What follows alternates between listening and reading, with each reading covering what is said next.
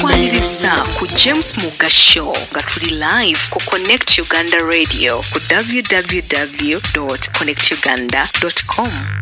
Broadcasting live from the heart of UK, London. The James Mugga Show with your current affairs, news and politics. Only on www.connectuganda.com. Connectuganda.com. Anze mbagamba nti era abala bagiwulire muwulire nga Connect ebeerako ebirungi mugiwulirize etugatta kummwe naffe abali eno ntukubaganya ebirowoozo nze Tamale Mirundi mutabani wa Yowaana ne Mmole Mirundi.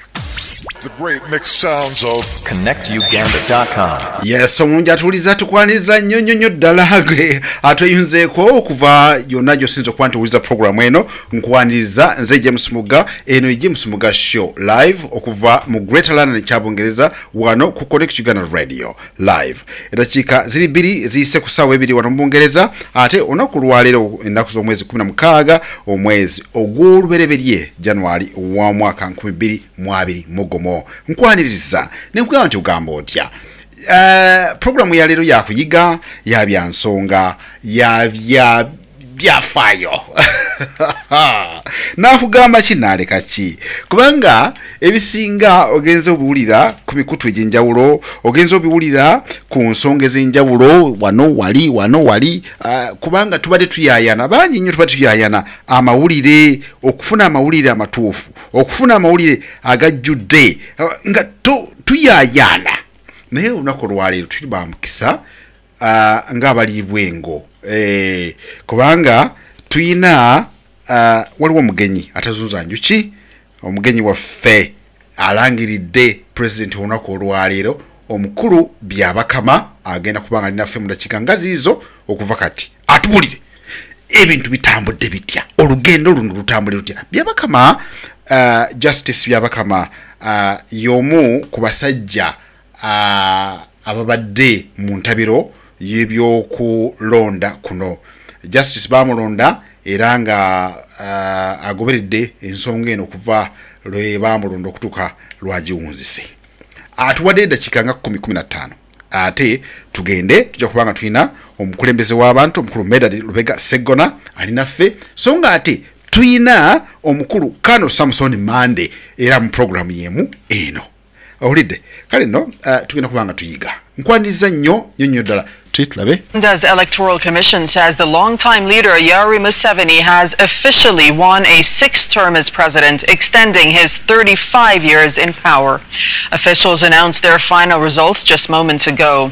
And according to their tally, the 76-year-old won 58.64% of the vote.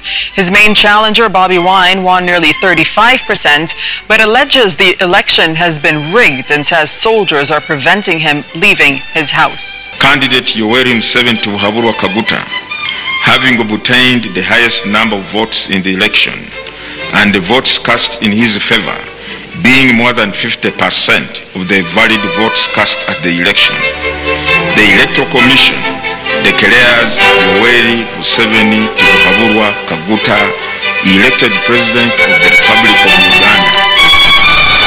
Yes, omunja tuliza kaongeza kulwaliro ku James Mugga Show wano ku Connect Uganda Radio. Tosubo kuyiga tukuletedde Medard Lubega Ssegona ono munnamateeka wa NUP era nga ye munnamateeka wa Bobi Wine Kyagulanyi Ssentamu. Ate tukuletedde Kano Samson Mande jeno w'abantu ono y'omu ku baazirwanako nga yawummula ennaku zino so nga ate mulwanyizi wa ddembe Kayingo.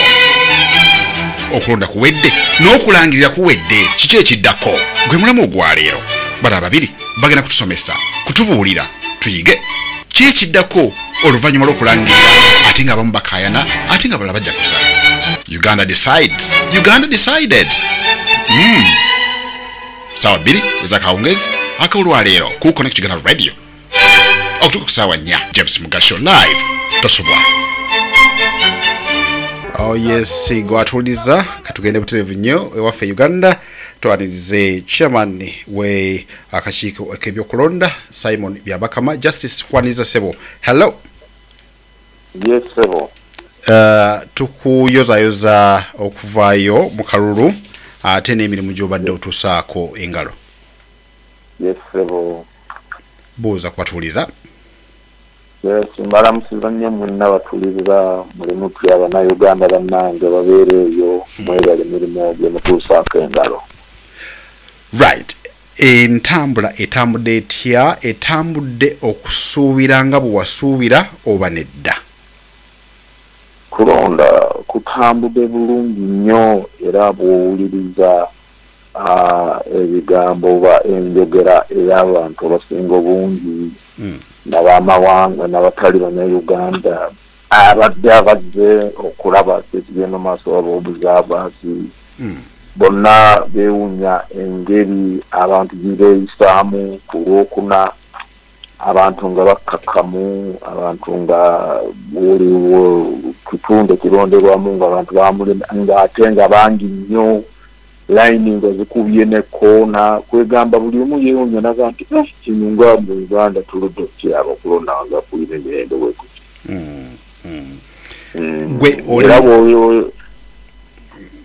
Nti oli musanyufu n'enkola yonna nga bw'etambudde okuva lwe watandika omulimu guno oba nedda? Of course ndi musanyufu naye omanyi mwami James, bulijjo mu bulamu bw'ensi eno ogenda n'oteekateeka ekintu n'ogamba nti ekintu kino njagala kitambulewo kiti tulabire nga waka. Ate waka tukiyita the smallest unit of human society. Naye n'osanga nti ebintu yadde muli batono mu waka naye n'osanga nti waliwo nti bitatambula okusinziira ng'owandyagadde. Naye ekyo wayinza kubaawo ebyaliwo nga kitwandibyagadde naddala ebyaliwo gyezi nga waliwo akacyankala mu bitundu bitali by'eggwanga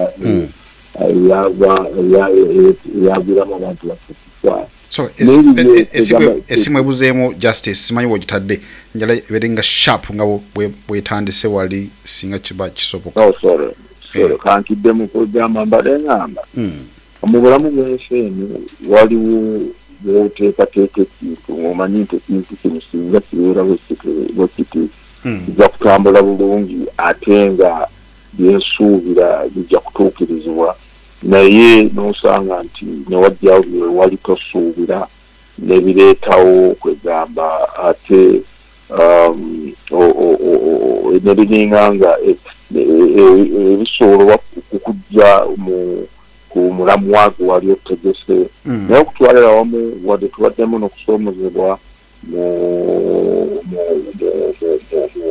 programu oba mu nteekateeka y'okulonda naye okutwalira wamu olunaku Lwokuna kiringa abantu ba Uganda beesumulwa naga nti wandya biri byonna bibaddewo tetwagala kati tuweewaddeyo tugende mirembe tubeere bakakkamu tugobere amateeka tubeere n'okulonda okulungi era mazima gyonna okulonda kwabate kulungi. Okay, kiki ky'osinga okwejjusa mu nteekateeka eno? Wagamba obwegugumbo obuzze bubeerawo nga abantu kyabaleetera abantu abamu mu ggwanga okweraliikira ne bagamba nti okulonda kuno kunaaba kutya ebinaava mu kulonda kuno. N'olwekyo ate n'ekirala COVID nayo omanyi embeera ya COVID nayo yaleetawo obulwadde bwa COVID era bwaleetawo embeera twali tetusuubira naddala mu biseera by'okulonda kubanga ffe tumanyi nti tubeera mu kulonda. Okulonda kuba kw'ekisanyu, abantu bajjaganya, abantu bakola ebivulu, abantu bakola campaign ennene nga bawenja kalulu nga bakubiriza campaign z'abantu omutwalo bali 10 oba 14 naye ku bilogo bino byonna tebyaliwo. Okay. Right, okay. Quick one, kuba tulina eddakiika ndowooza nga 10 zokka naawe. Nja kutunuulira European Union yabadde egambye wano nti the European Union has not deployed an electoral observation mission to Uganda and has not made an assessment of the way the polling day has been run. Ekyo kyogerako ki nga Justice Byabakama wa Electoral Commission? yo twabadde eriwo twabadde wali ku National Tourist Center Kyambogo twafunye omugenyi omwami akulira bamuyita head of European Union delegation akulira amawanga oba ekibinja kyaba abambasada b'amawanga aga European Union mwami Pacific yazze n'atukyalirako eri tubadde tubeera Kyambogo kubanga tubadde tusulayo naye yatugambye nti banange yeewunyizza akalulu kano engeri gye mukategeseemu kabadde ka mirembe kabaddemu kwegamba abantu bonna nga bakakkamu kabadde nga ka bulijjo kwe tubadde tulaba nga waliwo okumigangana waliwo wano wakatabanguko waliwo wano byonna tubadde noekyo nsobola kubanga the European Union twakureditinga aba members observers of European Union nga 7 twabakkiriza okubeera bakalabalaba obo observers mu kulonda kuno bali 7 naye era n'omukulu wayo bakireportinga n'amawulire ga monitor leero nti European Union egamba nti okulonda kwabadde kwa mirembe. Okay, kakati bwetutunuulira Kyagulanyi Ssentamu ne Nope ng'ekibiina si basanyufu figures zobadde osoma tezenkanankana ne figures zebadde balina ku bakola you vote up mbadde ngoberera bumuko wano nga sinaba kukuyita nga ndaba figures zaawukanira ddala ate n'ebyo byolangiridde birabika kubanga byonna si bye bimu nabali byebadde kakati mwami James figures zetulangirira ziva ku polling stations, right? Ate nga ebivudde mu polling stations babiwandika ku lupapula baluyita declaration of results form. Ekitegeeresemu mtuulira kakati omuntu asooka okufuna olupapula olwo ffe nga akakiiko k'ebyokulonda tetunalufuna beba candidates. Kakati ffe tugenda okufuna olupapula olwo candidate ye ng'amaze okukola ki ofuna ate ng'amaze okutegeera biki byafunye ku polling station. Naye yandyetaaze mwami Kyagulanyi aleete declaration results ezo zetwamuwa naffe tugeraageranye nezaffe tujje biki ebitubadde tusoma nga tutegeeza eggwanga tulabe ddala ekituufu kyekiriwa ekyo kiri musaba kyokka ekyo kubanga bwe tumuwa kopi y'olupapula olwa foomu eyo naffe tukisigazaako kopi gye baweereza ku district center. Kakati returning officer n'alyoka n'abuyingiza ebivudde mu kulonda mu polling station eyo mu byombi bya kalimagezi n'alyoka n'abiweereza ku national tally center. Era nyambyetaaze atulage nti wano olupapula lumwampa lugamba bwe muti ate mu byemulangiridde birala. Right. Waliwo ekirala kinjala okutunuulira ekya Kyagulanyi kubanga candidate wa presidential level naye esawa ya leero abajasi bali mu makage ekyo kyogera ku kinga gwe chairman w'ebyokulonda. Munange ekisooka nze kakati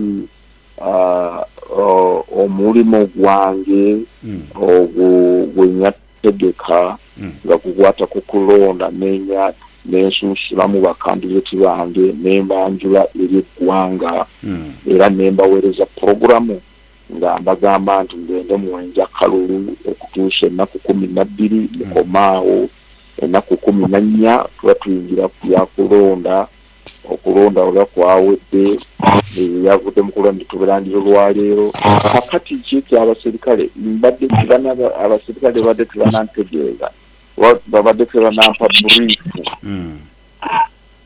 gamba nti tukoze bwe kiti nolwekyo kinkaluubirira okubanga nnyo kyenjogera ku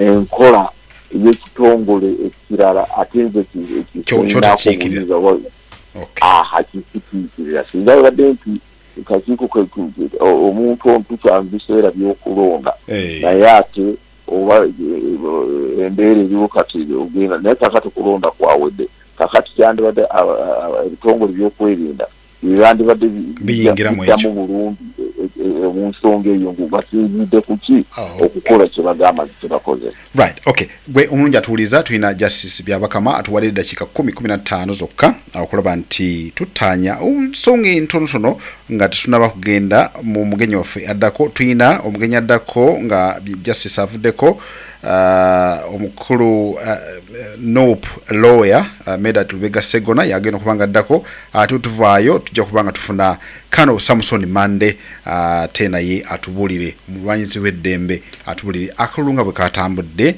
ate nekiddako. Right, nga sinaba kugendeyo ngena kuwayo omuntu omu yekka Justice akubuuze ebibuuzo bibiri byokka ate so kubanga tudukuba kadde tulina katono nnyo. Tulina Council Janet Mukiibi. Council Joli munabukubya. Wendisebo. Okay. Justice akuwuliza ngena kusaba mu bufunze kubanga tulina second singazi izo tuyiteeyite mu bino ate Justice tumute kubanga kyali busy achali busy. Okay, over to you. Sebo Justice tukulamusizza we baluvera na kakangezi kaleero. Olw'obudde obutono ennyo bwe bampadde kanfunze wadde nga bannayuganda bangi balina ebibuuzo bingi nnyo bambadde mbayitaayitamu okubabuuza kye mwagala mbuuze Justice. Naye kati ngenda kubifunza ntekewo bino ebibiri ebisinzo oba bibiri bisatu ebisinzo okulabika. Ekisooka twebuuza nti turnout y'abantu abazze okulonda yabadde nnene nnyo compared ku zibadde zijjazibwa okulonda okw'emirundi egiyise. Abantu babadde bakakkamu nga bampisa nnyo. Okulonda kwagenze bulungi n'okubalungi kulabika bulungi. Ekyo kituufu oba nedda? Ekyo kituufu nnyabo era nyandisabye singa obuuza abannayuganda bekwetabiddemu, singa obuuza abakalabalaba oba obuzavaazi, buli omu yeewunya nze kati nfunye amafutima gawerako okuva mu bitundu bitali mu byegwa bagamba nakanakalwa kategese otya ffenna twali tutya kusinziira bibadde bizze bibeerawo mu kampeyini abantu bona emitima ne beewanika ne bagamba nti koti olunaku lw'okulonda lwolunaaba lutya naye munangi bantu bona beewunyizza okusanga nti akalulu kabadde kakakamu abantu babadde bakakamu ate byonna bitambudde bulungi. Kakati Justice ekibuzo kyange awo kisinziira oba ogamba nti ekyo kituufu kirabika kitya nti ate turnout gy'otuwadde olwaleero ng'osoma results ebadde eraga abalonzi babadde miliyoni 10 zokka so nga ekyo kiraga nti ekyeyongeddeko kyokka ku by'emabega omuwendo gw'abantu ogweyongeddeko gwabadde ng'abantu 3,000 bokka okusinziira ku comparinga voter turnout eya 2016 n'ey'omulundi guno. So kyetutegeezeddwa okuva emabega kyobadde otugamba nti abantu beeyongera nnyo okweregistaringa okulonda okuva ku turnout eri miliyoni 3 ezeeyongeramu abaregistaringa okulonda. Kati bw'oba watuwadde turnout ya miliyoni 10 zokka kitegeeza nti abantu bonna bano abaregistaringa okulonda tebaalonze, abantu miliyoni 3 beeregistaringa naye baasigadde waka tebazze kulonda. Ante omanyi kanso omanyi okulonda kuli kwakyeyagalira a voluntary process. Yinza okwewandiisa naye ku lunaku lw'okulonda negamba nti tujja kugendayo okitegeera. Ate nekyokubiri njagala kulaga n'ekintu kimu kakati ngange nze salons nange ndi mulonzi naye salons era okuba nti mbadde ku mulimu wenyewandiisa mbadde sobola okutuukayo kubanga mbadde ku mulimu saawa bina. Abakozi abasinga obungi betukozesezza ku lunaku lw'okulonda balinga emitwalo nga 3 naye abo bonna tebasobodde kulonda.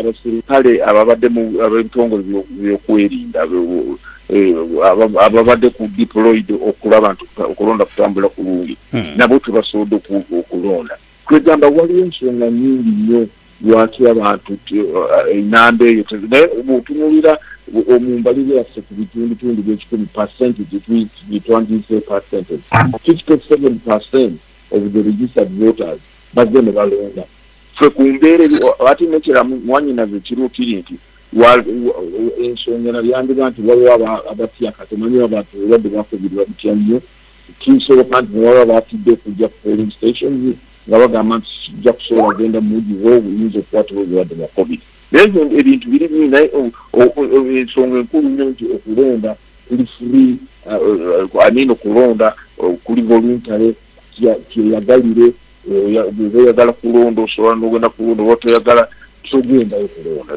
nalwekyo sikirabayo nsonga nkulu nnyo. Mbadde ndakushewaŋŋambye nti turnout yabadde nnene nnyo kati ekirala ekibuuzo ssebo mangu nnyo prosesi y'okulonda kuno ekisembayo prosesi y'okulonda eno yabaddewo mu information blackout ne darkness nti ng'abantu tebamanyi kigenda mu maaso abali mu Uganda n'abali ebweru wa Uganda kubanga empuliziganyo zonna zaabadde ziggiddwako. Tuwulizaako nga batugamba nti declaration forms ku district bwe zaava ku polling station ezigenda ku district ba agents baba candidates tebaweebwako kopi ng'amateeka bwe galagirwa basigala tebalina information etwaliddwa ku National Talent Center ne twebuuza nti gwe bye wasomye ssebo byabadde bituufu byavuddewa ng'abalala bonna tebabimanyiiko kuba ebyabadde ku Talent Center obamanyi birala bafunye byavudde era njagala agent yenna ataafunye foomu za polling agent wa presidential candidate yenna ataafunye foomu ajja tubuulire oba sitaafuna foomu njagala abeeyo katana waba agent bwagambye bw'atyo kanso katana akulira ba agent ba National Unity Platform gambye ku district bonna tebaafunye forms ezaagenze ku National Talent Center abyogeredde kyambu ate ekyokubiri nga tebaatutegeeza nti owange ba agents batuvaaganyiza wa fomu tiriizo kubanga manyi twalinako ekituuta comprehensive based lunaku lw'okulonda ndi wabaayo ekintu kyonna batutegeeze kankubuli mu mwanyi nazo nze mbadde nfuna essimu okuva mu bantu abatali b'enjawulo nga bantegeeza nti wano waliwo ekizibu abacandidates beesimbyewo kwa member of parliament jo nafuna essimu kuba General Mugisha muntu presidential candidate nga bantegeeza nti wano waliwo ensonga naye tetwafuna gundi message nova information okuva ku banuupu nga batugamba ba agents baffe babamye gundi declaration za support ziranze gutusoose okiwulira eza district ze tubadde tugamba eza polling station zonna bazirina naye za district tebazirina. District tekubaawo declaration za form ekingambye enkola eribeeti nti declaration za form bweziva ku polling station nezigenda ku district returning officer n'alyoka ziyingiza agent ya candidate form agifunira ku polling station yali agifunira polling station kakwatiga copy endala negenda returning officer n'alyoka discanninga ku byuma ba ku computer n'aweereza results ezo ku National Talent Center. Tweyanzirege I do apologize wole nyakade ko tuwadde mukulu Byabakama tetugende goodbye for now. Thank you so much. Bye for now. Gwe omujatuliza tukwaniza nnyo nyonyo ddala tuli ku Connect Uganda Radio tuli ku www.connectuganda.com dakika 33 eziyise ku ssaawa 2 wano mbungereza eno ye Connect Uganda Radio eno James Mugga Show live etandika ku ssaawa 2 tukwaniriza ku James Mugga Show nga tuli live ku Connect Uganda Radio ku www.connectuganda.com. Right. Gwe awuliriza tukwaniriza nnyo tuweeyo ka share bw'obanga oli ku Facebook page naye nga tuli ku Connect Uganda Radio, tuli ku connectuganda.com. Maka mu Germany nkulamusizza muganda wange ogamba otya mutawani wange jeboleko kubanga owuliriza programu eno nkulengedde. Right. Tugenda kubanga tugenda buterevu nnyo ewa council Medard Ssegona Uganda ate naye atuweedde dakiika nga ziizo kubanga angambye mukosefu mukko naye agambye ajatuwa akadde katono nnyo ate sobola kubanga tugenda buterevu nnyo ew'omukulu Samson Mande. I do apologize, introduction tejja kubanga esoboka ku wakati wa mukulu Medard Ssegona kubanga ayina akadde katono nnyo ali mu ddwaliro naye kasooke tulabe gwe atuliza guminkiriza so kubanga tutambulira wamu nkwaniriza nnyo eno ye Connect Uganda Radio. Coming to you live, the great mixed sounds of ConnectUganda.com. Oh, Honorable. Hello. Wonderful. Kansoke okukulisaayo mu lutabaalo gwe wennyini lw'obaddemu olwa campaign ate nga oli wamu ne ku campaign eya Bobi Wine Honorable Kyagulanyi. So osooka okulikayoko. Well, ekisa kya Mukama kyatusaasidde ne tuvaayo bulungi. Yes.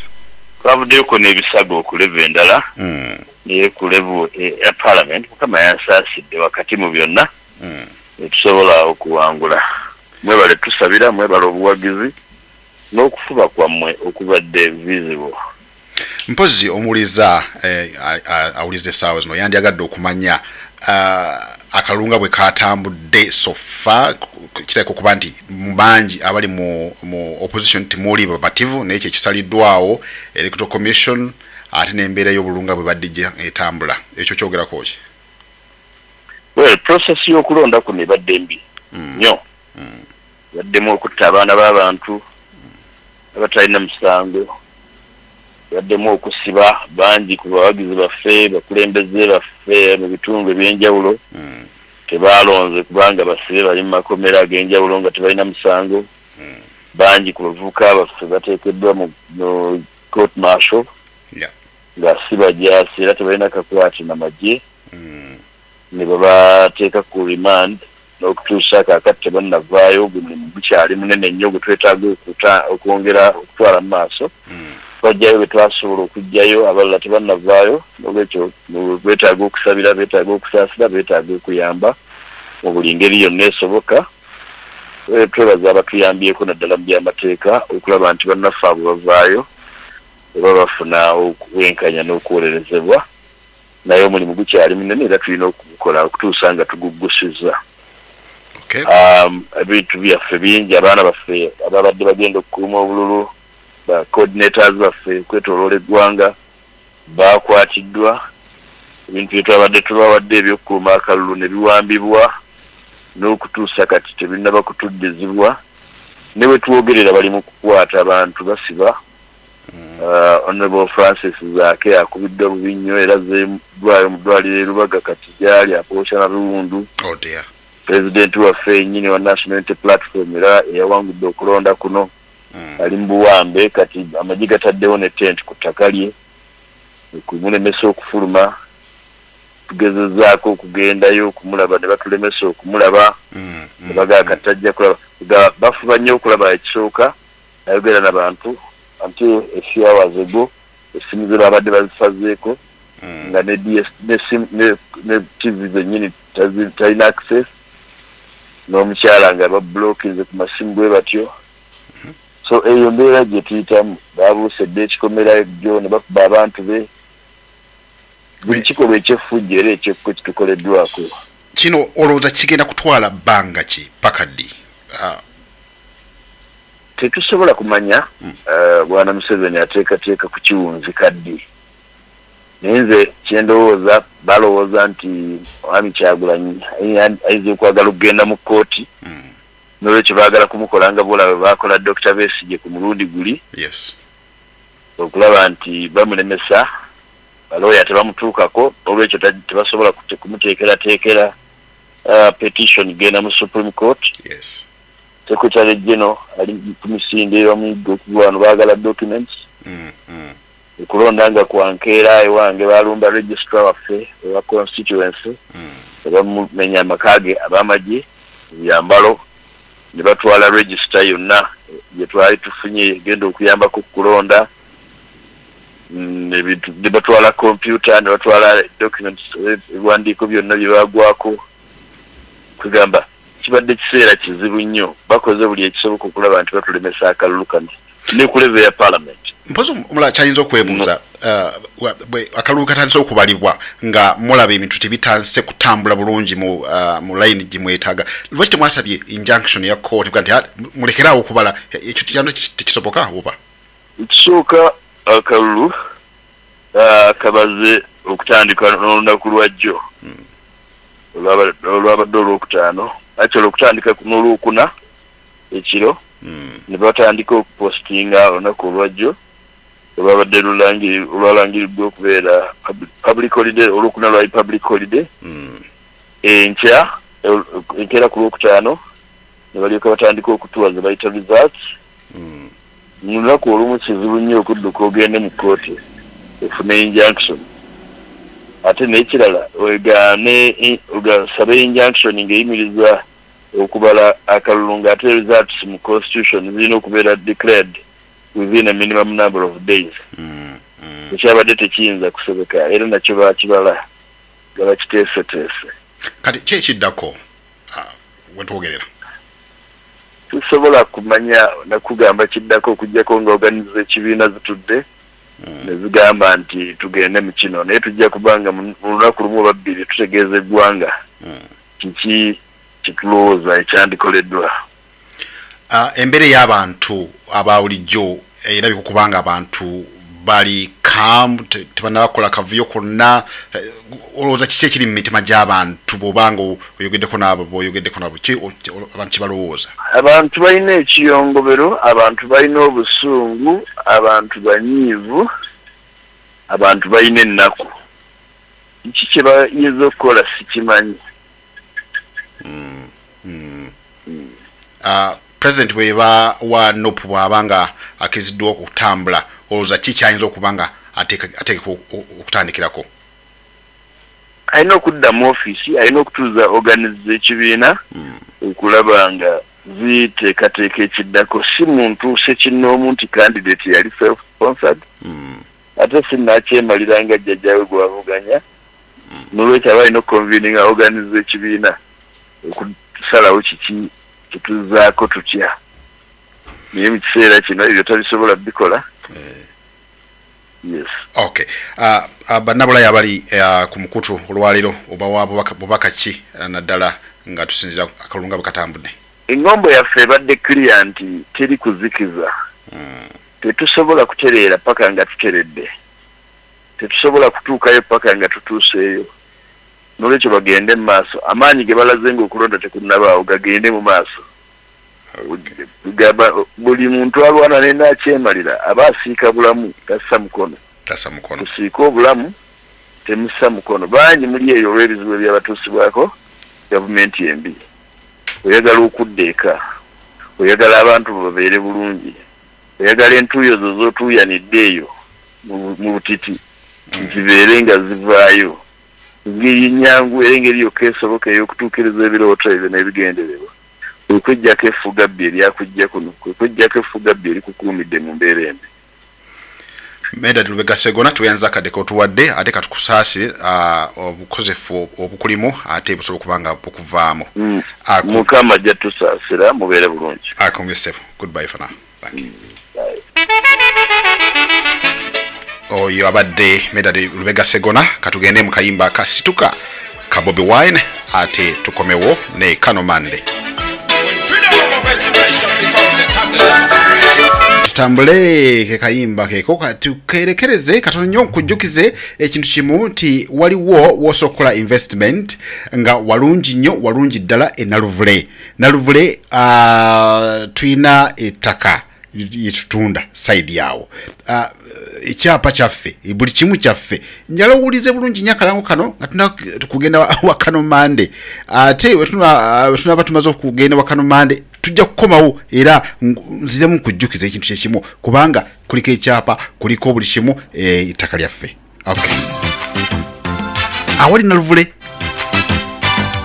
mu Christmas eno fuuka Land Road ku bbeeyi entono ennyo. Oyagala ttaka lya kulimirako, kulunda oba kuteekako nnyumba z'abapangisa? Tulina ettaka lya buli kika ku buli kkubo erifuluma n'eriyingira Kampala ate nga liriko ekyapa, amasannyalaze n'amazzi byonna ku ebiri. Kyuga Nsimbiri Wakiso 5/6 miliyoni 11. Nampungwe Wakiso 1 acre miliyoni 61. Kakunyi Wakiso 27 5/6 miliyoni 11. Naluvule Wakiso private mile land akawumbi kamu mu miliyoni 410. Nga bino osobola okukolerako ebirala bingi omuli okuteekako essomero, supermarket, petrol station, eddwaliro oba oddisigamu ensimbi. Nansana Wamala Kinyarwanda 6/10 ku miliyoni 270. Nga kuno kuliko n'ennyumba etannaggwa. Mwera Hoima Road 9/10 miliyoni 36. Tulina n'amayumba agatundibwa Nansana Kabumbi nga gatudde ku 6/10 ku miliyoni 240.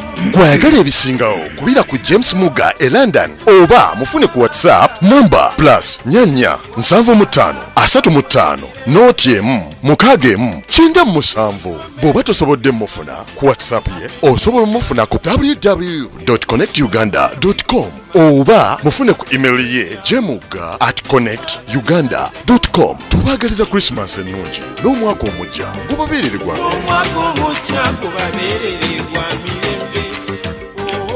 Hola leo. Yes, twabagamba nti ku side eyo twetaaga okubanga buli omu afuuka landlord.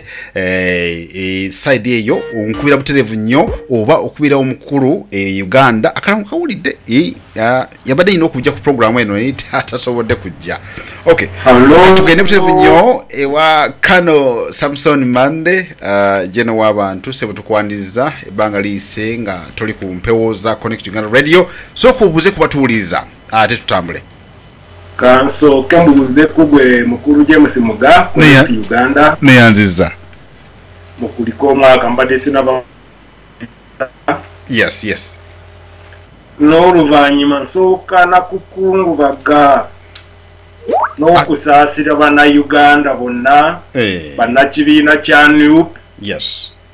Omukulembeze waffe omwana omuto omwana waffe Kyagulanyi Ssentamu Robert olw'okufiirwa kuno kunene bano Byabakama kikofiira we Mr. Museveni n'abalala bye baagala okututuusaako naye nga tetugenda bbikiriza. Okay. Mukisa mubi nti sifunye okwogera ebyengenda okwogera nga Mr. Byabakama wali kubanga mbadde ntegese ebikompola ebyebibuuzo okubimukuba naye nja kubikuba gwe ojja bimutwalira ate nsuubira naye ayina we yeekwese nkakasa kwali ng'ayagala abiwulire ng'ali muti ng'ali mu kayuukiyuuki akyawulira kwali akyabiwulira. N'olwekyo bonna mwena batuwuliriza nsanyusa okubasinkana wanno nze genero w'abantu taata w'abaana bazzukulu ba Museveni baali mu kulya. Right, nja kutunulira akalulu nga bwe katambudde. Genero w'abantu. Yes. Oli happy? Toli happy? Oyina essuubi? Tolina ssuubi? I'm very unhappy. Tandika. Njagala nkwate akalulu kano. Akalulu tekaba event ya lunaku lumu. Tekuba mukolo nga bw'onoolaba embaga. Even embaga ogitegekera bbanga liwera. Naye si event ya lunaku lumu. Njagala nkitandikire. Mu biseera biri omwaka guli nga bagaana Bobi Wine okugenda ku consultinga abantu. Akalulu batandika kukatta process yonna okuva mu consultation okutuusa mu kulangirira ani awangudde nfu teyina kukirizibwa tewali agenda jikiriza nabo bennyini yabalemye n'okusoma ebaanise ebaswaziza eswaziza eggwanga lyaffe era tebagenda kukivaamu abasinga bajja kusibira mu makomera mu Uganda n'awalala kati bwe bamugaana okukonsultinga abantu nga bamusalako n'okuyimba asobole kutuusa message mu bantu ne bamusalako obutatuuka mu district 12 ate omuli ekinyusi ky'abalonzi be abasaba akalulu ne bamugaana kuyita mu nguudo ne bamuyisa mu bisaka ne bamulemesa okutuuka on time ayanjule ensonga ze nga bw'aziina mu manifesto yatuukanga mu kifo ng'alinawo obudakiika bubiri osobola otya kwanjula manifesto ey'omu dakiika 2 ebyo byonna bwe mbigata okujjako ng'oli ali muzibe ne muzibe ayinza okukiraba nti baatandika okumulemesa nga bukyali naye nga bw'ali omulwanyi yalemerako n'atuuka okuwamba era ye yawangudde akalulu kano nja kusunulira genda kukyogerako oluvannyuma ye yawangudde akalulu kano tebagenda kukaba Kyagulanyi ne Nuupu njovu tosobola kubba njovu n'ogiteeka mu kaveera n'ogikweka bino bye baakoze bye balangiridde temporary celebrations ze balina tugenda ziyiwa tubaanike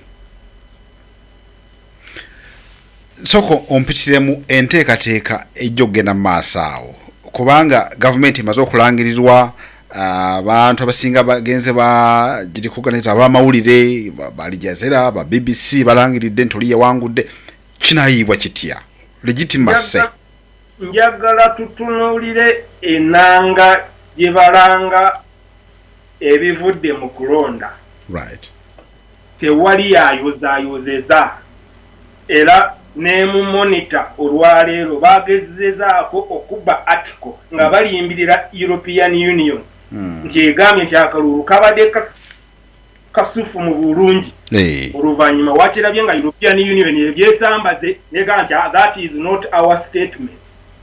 Our statement is tetwabaddeyo naba observer tetunaba kukola assessment yona n'olwekyo ebyo bye muwandiika byammwe tewali yayozaayozeza gavumenti ya Uganda beeyozaayozeza bokka n'abo bannamawulire baabwe bebaagula edda simanyi bi NBS simanyi biki n'olwekyo mubeere bakakkamu gavumenti eno declaration nfu kubanga ate kirungi mukulu Byabakama nga bw'abadde waawo yayogedde nti results entuufu zisinziira ku polling station.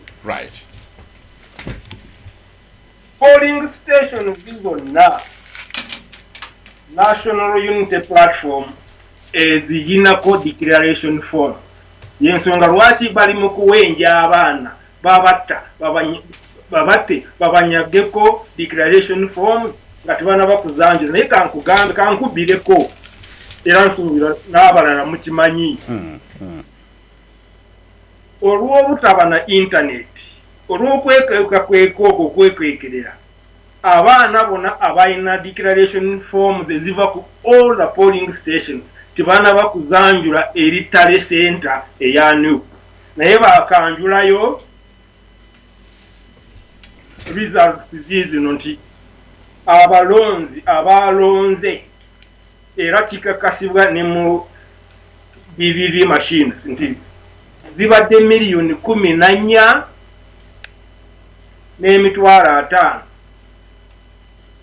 abalonze kati ye Byabakama agamba nti miliyoni 9 n'emitwalo 4 145 be balonze already nga kwese obululu miliyoni 5 n'emitwalo 21 abujjeemu ng'ate balonze and we have the evidence on declaration forms zivudde ku polling station kati buno bululu miliyoni 5 olowooza bwani obululu buno bwa Kyagulanyi miliyoni 5 bw'ozigatta ku ezo ze bamuwaddeko nga bamaze kusematema n'ebigatu mitwalo 47,298 Kyagulanyi ayina obululu miliyoni 8 emitwalo 49,778 ng'ate declaration form zonna tezinaba kuvaayo musimbe wakati kirali so oyo yenna agamba nti waliwo ebigenda mu maaso waliwo gavumenti gye balangirira bifu tugenda kubuuziza nti tulina kukola ki tulina okuprotectinga Victoria n'obululu si bwa Kyagulanyi olwa National Unity Platform olwa Uganda abali munda abali eweeru tulina kuprotect mpaka ng'obululu obutuufu bulangiriddwa tugenda kikola tutya awe njagala okumanya kyekigenda okukolebwawo okuba nti enkola ya NUP nga bw'omanyi enkola y'omukulembeze Robert Kyagulanyi Ssentamu tuli bagoberezi b'amateeka y'ensonga lwaki tutaddeyo time tutwala time okunoonya all this evidence we have several options esooka okubateeka mu mbuga z'amateeka ne tubalaga declaration forms zaabwe tuli konsayiringe baswalire wali nga bwe walabye Byabakama abadde aswala ng'asoma results oba bino byebituufu byensoma oba bino si byebituufu tamanyi na gye ziva mukulu Byabakama intelligence reports ze tulina ne results tamanyi ze si yaziwandiise electoral commission si yaziwandiise simba wakatya ddala nga tuleese all these declaration forms mu lwatu ndi soko simbe wakati awo wenyini njala kugenda Canada omukulu Nsamba wanjitata njala kugenda mu legal aspect y'ekintu kino omukulembeze wa Uganda alangiriddwa omukulembeze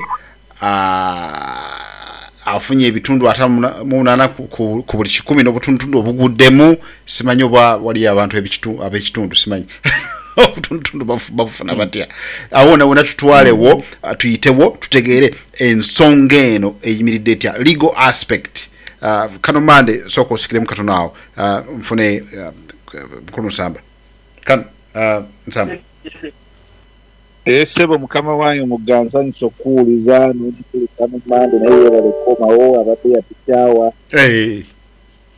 ate n'abatubuliza bonna abalala nsanyusa okubawuliriza yes naye tuli mu nnyiike y'amaanyi e Buganda tuba tugamba nti tukungubaga kubanga enziba nakyemalira Museveni gyaggyemu obululu okulaga nti talina kyatya talina buswavu era tarespektinga ssemateeka nga kano Mande era bw'ayogedde nera kwongereza ku bigambo bye nti essaawa zino kye tulina okukola kwe kweyongera obugumu n'okufuna plan B nange kanteese olunnya olwo plan B nti Uganda agamba nti akufumbira ey'ebigero omufumbira ya mutwe tulina okuweeyiya tulabe nti nkola ki endala etuwe okujja omusajja ono mu buyinza nga jje n'omugisa muntu bw'ayogedde olwaleero tetujja kukkiriza kubeera ebisolo ebibundabunda mu nsi yaffe tulina okukola ekisoboka tuve mu mbeera eno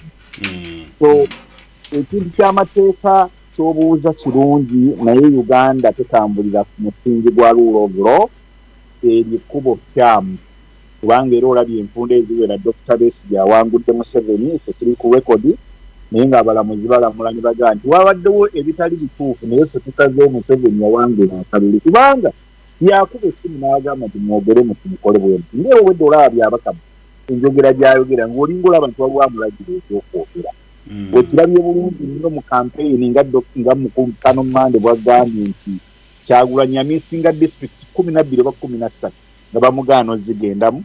Kyagulanyi bamuyisanga mu makubo amabi nnyo mu nsiko tebaagala ayogere n'abantu. Yakubibwa abantu bwe baasibibwa paka leero baatwalibwa mu makooti e Masaka nga babakutte e Kalangala. Omulamuzi n'alagira babate naye ate essimu n'eva waggulu eri ewa Katonda neega nti ate mubaleete Makindye mu balakisi y'amagye twongere ffe tubavunaane. Ekitakolebwa mu nsi etambulira ku demokulasiya, ku nsi gye tutambuliramu ffe bannamateeka, omuntu ogenda omuleeta mu kkooti wabeerawo pending charges mu system zibeerako ku charge sheet nga zigamba nti olina kye bayita hold. There's a hold. Kitegeeza nti jurisdiction y'e Kampala ekuyinako emisango gyekuvunaana. Tugenda kukuwa bail wano naye bagenda kutransport nga bakutwala e Kampala. Bwekuba ng'omusango serious, then owe Kampala prosecutor agenda communicating n'owe Masaka bakuwe gye bayita global bail. John Bugonzi tugenda kugatako ku line endala. John Bugonzi bagenda kugatako ku line endala. Genda maaso mkulu Nsamba. Bwe gubeera ng'omusango oguli Masaka gye bakuwadde bail nga e Kampala. Prosecutor w'e Masaka akontaktinga ow'e Kampala n'amugamba nti omuntu ono twagala kumuta naye nze ndi willing oba okumuwa solete bail oba his own bail tukoze tutya. Oli n'amugamba nti okay bwe bwe kityo tewali mutawaana bw'oba olaba nti anaasobola okulipootinga. Then lawyer wo n'asaba kye tuyita global bail.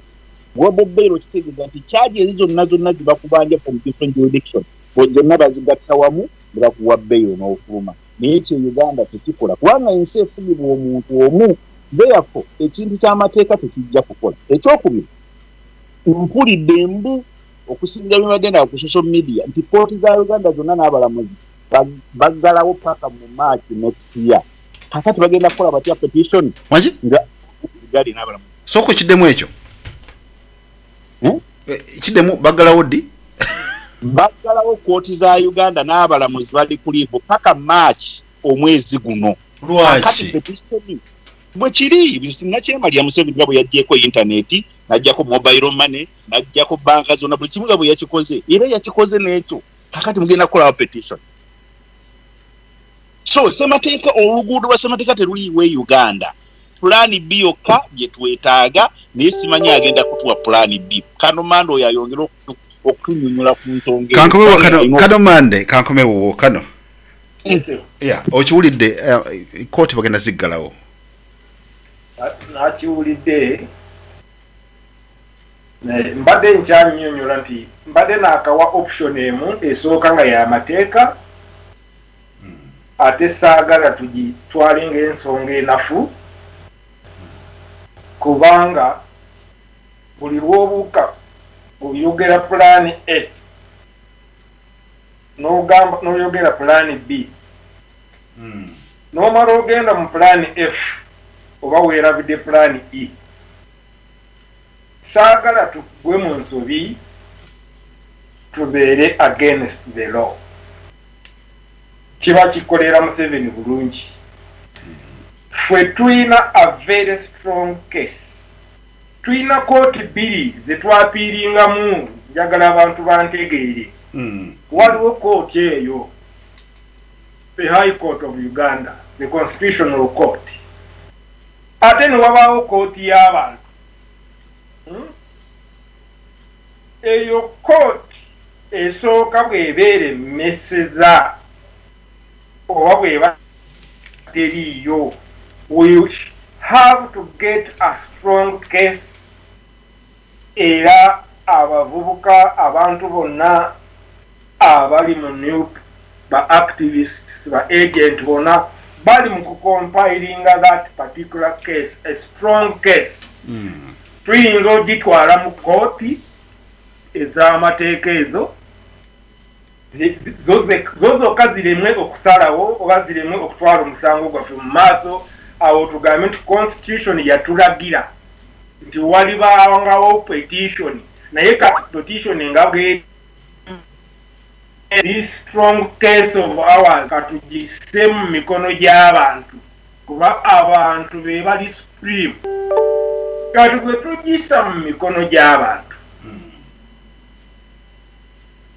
abantu balina options nyingi ze bayinza okukola according to the Article 3 of the Uganda Constitution. Bayinza okuyimirira ng'abantu ne balaga obutali bumativu nti process yonna kati tugiyiye mu Uganda tewakyali gavumenti, tuteekako gavumenti yaffe ey'abantu. Ekyo kijja kitya? Tutunule mu constitution. Ekyo kijja kitya okuyiwa gavumenti erondeddwa eri mu mateeka gye bataddewo mu mateeka noga nti nja kugiyiwa? How that is mukijjako mu mateeka nga mukozesa etteeka eryokusatu erya constitution ya Uganda ekugamba nti kyokozesa kyonna Jako ababatyobo the constitutional order. Hang on. John Francis, nja kusaba tukosa audio, otherwise your line will not come through. John Francis, okay. Audio, please. Thank you. Okay. Get a mass so Kano. Audio. John Kano. Okay. 71. Hello. Meda ndiwa Kano. Again. Okay. Right. Okay. John Francis kwaniza ku program. Hello. Hello. Mugga neyanzige. Ngabo nyanjude amanya gange nze John Francis twino omugisa nsinzidde wano e London. Okay. Tukwaniza ku program. Neyanza se. Batuuliriza bonna mu diaspora wamu ne Kampala ne munsi yonna tubayozayoza ababona abagezezaako okutuukiriza ekiyitibwa eddembe ly'omuntu okulonda. Weewaawo abantu abangi bafunye ebizibu ebya Mwami Byabakama byayise obwegugumbo kyekikinze ku lwangeze ndowooza nti riots. Riots zino lwakizajja zitya? Mwami Mande ayogeddeko ekigambo kimu oba mukulu Mande nti omuntu n'omujja ku kkubo lye n'omuwalabula n'omuyisa mu nsiko amakulu amalungi weegali. Nalaba ne bamuyiseeyo erweteera mu majaani ey'ettoolo ne bamujja ku kkubo erya maini. Kiki ekiri ku maini? Waliwo ensobi kubo balikola ekkubo olwaleero liramu tewali kyabaddewo ekiseera ekyo. N'ebiseera byonna tujje nga tulaba nga bamuyisa mu nsiko luli baamukalabula okuva eyo ne bakubula emmoloka ye ne bagisika ekiro ne baana kusula mu hoteeri. Omukyalo omupoliisi n'ayimirira wano nti sikukkiriza toyitawo n'atali emmere. Omwana mazima Kyagulanyi agezezaako okulaga decency naye n'atugamba bwabaddewo obwegugumbo. Abaana tebalwana balaga decency, tebalaga bunyiivu era n'abadressinga ku makya. Omukyala najja n'abagambye muve wano mugende ze wano temukola ki. Omulala RDC n'avaayo oba RDC oba ani awo sebo yemmeje ebitiibwa sibakkiriza mu tawuni yange. Embalala balinawo olukunganya ne babatwala erubindi. Kiki ekitaleetawo obwegugumbo oba riots? Abantu baba dissatisfied, abantu baba banyiivu, obaleetera obunyiivu n'obateekamu ekiniga. Ekigendererwa kyo okuyiwa akalulu. Ekiniga? Anga. Ndi musajja Munyankole mu nsonyiwe kwaawo babuulidde muwazzemu Olunyankole oba Olukiga. No problem. Yeah. Abantu n'obaleetamu ekiniga ne babeera nga balina obusungu naye ne bagumiikiriza ne balaga omutima gw'obuntu nti twagala kulonda tutuke ku nsonga kye twagala kulonda pulezidenta waffe Kyagulanyi. batuuka ekiseera n'okola obukodyo bwonna nga ffe tulaba n'okozesa covid naye gwe wennyini woolaga mu mbalala ne tulaba ku roundabout nga yenna roundabout y'embala ekwatiridde as if ye Museveni ayina reparent wa covid. Okay. Ezo bwe bayogera obadde kujigiriza. Waliwo ekibuuzo kyonna ekigenda ewa Kano Mande? Yes. Please. Ate mubuuze ekintu kimu. All of these victims of repression, kubanga ze ku lwange ndaba nti omusajja yakozesa machinery eya repression. Okujigiriza okutuusa ku nsonga abantu bakaabe maziga bafiirwa abantu baabwe bafulanka baabo bafudde ba Ashraf bali mu balwaliro abaana bano ne families zaabwe tugenda bakolera ki abantu banyigirizitu. Yes, njagala mukulu Mugga. Yes. Ekibuuzo kya Mwami Francis nkitegedde. Buli bwe tubeera ku lutalo tuba twetegekedde casualties abagenda okulumizibwa bafune ebiwundu n'abamu abalusuulamu akaba naye nga bwayogedde abalumiriziddwa baba mu madwaliro tulina okubajanja. Abalufiiriddemu baleka abaana baabwe abamu banoonya kamere ka bulijjo ka buli lunaku kati bataata baabwe bamaama baabwe bafudde. Abamu tebajja kusoma wakubulwa school fees. Naye nze okwanukula ekibuuzo kino mangu olutalo lukyagenda mu maaso lulinga olutandika obutandisi era twetegeke okufuna abakasuality bangi n'abalala tugenda tusuulamu akaba ensi egula mirambo. N'olwekyo njagala ffe abali mu diaspora nsooka kubeebaza obuyambi bwonna bwe mbadde ndaba nga musindikira abaana abali ku ground. Emmotoka ziweddemu amafuta mugabawadde, emmotoka y'omwana enookinze mumugulidde empya, endala bagitomedde mutaddeko endala. Temukoowa olutalo olutandika butandisi tuteekeko n'ensawo nga yo ngenderere yakulabirira bano bakasuality be tuyina n'abo bonna abanaaba bakoze eki tetunaaba nga tugenze tufuna mu lutalo olujja. Kati Uganda bwe tuli mu lutalo baleme kulimba tuli mu lutalo. N'olwekyo Mwami Francis twebeereremu ffe abali ebunaayira twekolemu ekibiina ekisapootinga luno olutalo okulaba nga tusasiteininga mpaka obwanakyemalira tubugobye mu Uganda ng'abantu batuta obuyinza.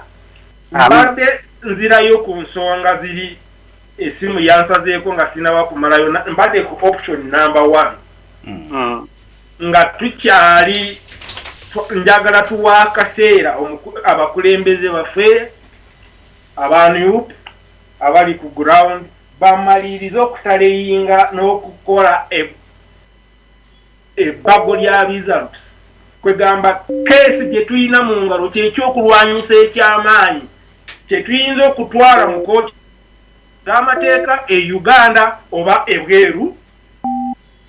Ekyokulwanyisa kye tuyinza okukwasa abantu nti mulaba twafiiriddwa bwe tuti kati kooti y'abantu awo wembadde ntuuse nga mubuuza otubuuzo kooti y'abantu ekole ki eneebikola etya mulinga ababuuza ekibuuzo ng'ate mulina answers. Mpozi nga kyemwagala nzire wano nzanjule waliwo ebintu ebitanjulika wano katubirekere abatutwala entegeka weezi. Okay. Katufune bagenda okukwasa abantu ababulijjo okujjako ffe twetegeke nti kyebanaaba bazze nakyo tukiwagire nesekuwagira olutalo lukyagenda mu maaso. Kanomande katufune John Bugonzi ali mu London nsebo tukwaniza ku Connect Uganda Radio. wabulirawa nange tubeerayo mu background background tayinza kugenda pioneer right John Bugonzi y'omu ku basajja abakulikirana radio nga yakatandika edda nakati akyaliko emyaka emeka okay tukwandiza 12 plus 14 actually tugenda kufumbiza abaana abaconnectinga gwokyali okay tuyina mukulu kano Mande do apologize wa kubyeko dda nga Byabakama ndoza akyaliko justice naye tugenda okay mukulu akulira kakati nsanyisa nnyo okuza kano Mande ne program eno post declaration program is to say tuli mu mbeera enyamiza olwokuba nti nno Uganda ekyalemereddwa okufuna okukyusa obukulembeze mu mirembe mu mazima n'obwenkanya nti mubaddemu irregularities nnyingi nnyo right from the word go even before the campaign started nga unfairness eri waggulu nnyo so kimalamu amaanyi abaana ab'omugigi omuto okumanya nti nno tebalina mukono mufuga ya ggwanga oba mukulembera eggwanga lyabwe kubanga baloro models betondisinga baloro models ate bafuuse ba criminals wakakati akalulu okubeera nti nno mukwabba mu daylight is totally wrong kisendinga message enkyamu ku generation ezijja ez'abaana baffe azakanko kyokulabirako nyina abaana batewaka myaka 8 9 10 bwebatya omulenje naye badde bagoberera akalulu kano naye nga tebali bungereza naye nga balaba ekigenda mu maaso nga bakimanyi basuubira positive result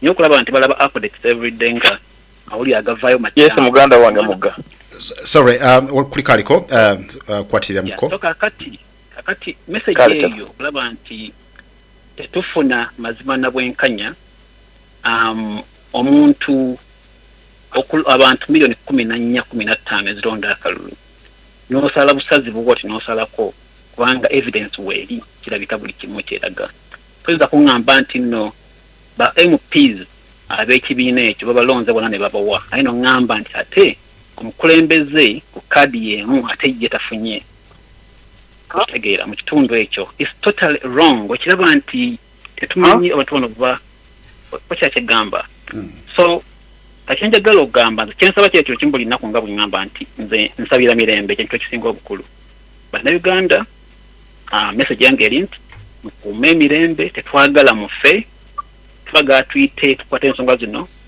mu nkola ey'ekikulu mu nkola ey'ekikulu mu Uganda teriyo mazima institution tezikola justice tekola parliament tekola government yenyini buli kimu tekikola buli kimu kiri mikono gya government obuzibu tulina buli ntolina ogenda kuddukira so nga ate kati abantu betulowooza nti Africa egenda okusolvinga problems za Africa ne African countries zonna zonna zikyasirise fajja okuvayo ne bakondeming such act bonna basirise so kakati twebuuza ki ekiddako kubanga abantu bagendagende batyo bigende mu maaso tusirike ekyo kiggwe emyaka 5 gigende mu maaso tuddemu the same chaos after 5 years even worse and webuuza nti Uganda eragaluddawa okay so kakati ekiro ekisinga okunnuma kiri nti abantu bangi nnyo abali makomera bebakutte mu biseera by'okulonda abatalina misango abaana bakyavundya amakomera ate bakyabakwata kubanga between now bayo 16 ne May president wagenda okulayirira iyo time eri critical nnyo eri very critical in fact yesinga okuba critical kubanga ebintu bingi bigenda okubeerawo tulina okubeera nga tuli alert okulaba nti tuli omusaayi mu ggwanga okulaba nti abantu abayise bakuuma emirembe okulaba nti economy egenda mu maaso atumovinga on n'obulamu naye tulina okumuvinga on nga tuli focused nga tuli ambitious ate nga tulina smart plan nti bwetuva wantu ku stage kitudde luddawa tumanya nti eyo plan bweri right now tetulina bwogerero naye tulina okufindinga a way out of this. John Bugonzi omuwulidde kangateko omukulu ali ku dear. Okay. 99456. Hello? Sebo. Ssegona. Uli kunze baba? Yes, Sebo. Manye gameze Kigondo wana Joseph. Nenga mpiti manyidwa nga Jobs Link. Oh, Jobs Link tukwaniriza ku program. Wale nyo kuweereza webalire ddala muganda wange. Tukwaniriza. Yes. Mukusooka magogera gatubuze ne yate program eno njagadde nnyo twegenze tuzizaamu kumaanyi. Webale nnyo. Webale nnyo. Abakulu abo banne balize bonna bempuliddeko. Situ byabufuzi. Siri nnyo mu byanabyabufuzi nnyo mu business naye ate omwaka guno emundi guno myaka egiyisesatu mukibaddemu nnyo olw'okuba nti omuntu gwe tubadde naye ali mu industry mwe tubadde tukolera nabiyingiramu mu ngeri bwetyo. Okay, naye nina obusonga bulinga busatu. Akasooka twewale nnyo nnyo nnyo nnyo okudda mu kintu nga kino kitubaddemu ekinene kiriyo omusaayi gw'abantu n'abaana bali mu makomera nga tetwetegese. Omusajja atubbi naye ate tubadde tetwetegese. Tubadde disorganized nnyo era kyobulaba atubbidde ddala era atulabidde ddala nti bukyanga avuganyizza abanafu abakyasinze. Twabadde b'amaanyi mu kunoonya akalulu mukakuuma abantu ne bagayala tetweteekateeka mukakuuma. Nze kennyini nakubira Lewis nenkubira ttiimu yonna kuba mbadde njogera nabo direct. Nembagamba bannange amaanyi gonna getudde mu kalulu essaawa eno Kyagulanyi bamuganye okuddamu okola ky'okuba campaign nini bw'ataddamu kuba oyo omwana amanyiddwa ensi yonna we twogerera naye tweteeketeeke. Nze bannange njagala okubategeeza twatuuse okugenda mu kalulu ng'ebitundu ng'ana ku 10 tetulinayo n'aba agency. Ekyo kirinako obubwino. Omusajja n'aluka bw'obulwafu n'abuyoola buyoozi kyokka abaana bali mu makomera. Abaana bali mu makomera era mbagamba ekoli gye tugenda okugendamu mbalayirira gundi ezimu abasirikale baazitugyeko ku mpaka naye ate ebitundu ebimu tetwabale n'aba agents because tetweteekerateekera lunaku lusemba twali mu kimu ku kampeyini. Ekyo kimu. Ekyokubiri tulina okugenda mu kkooti olw'ensonga nti ensi yonna obukosi ebeekulaba nti bw'otagendako mu kkooti ate ng'ogamba baakubba nakyo tekikola. Tutegeeza tujja kgenda bakole effujjo lyabwe ate lisu ku likodi tuba tukiyina naye ate nakyo tutandika okukola ebintu nga birinako ripooti kubanga omuzungu wa wano tafollowinga babloggers abo abaleekana mu Luganda. Omuzungu akolagana na ripooti naye we twogerera abazungu ba wano babadde tebafuna ripooti zimala tezibaddeewo. Ekyo tukirwanyisiza kulasini twafunayo ng'emu gye nzijukira eyali etegerekeka nti ekikulu si kyakuleekaana bino bya bloggers bwe aboogera Uganda n'avuma n'okola ki no ekikulu kyakubeera organized. So Lindako, hang on 1 second. So tuyitemu bonna then tukomewo. Second. Mkulu Kigulu gera maaso.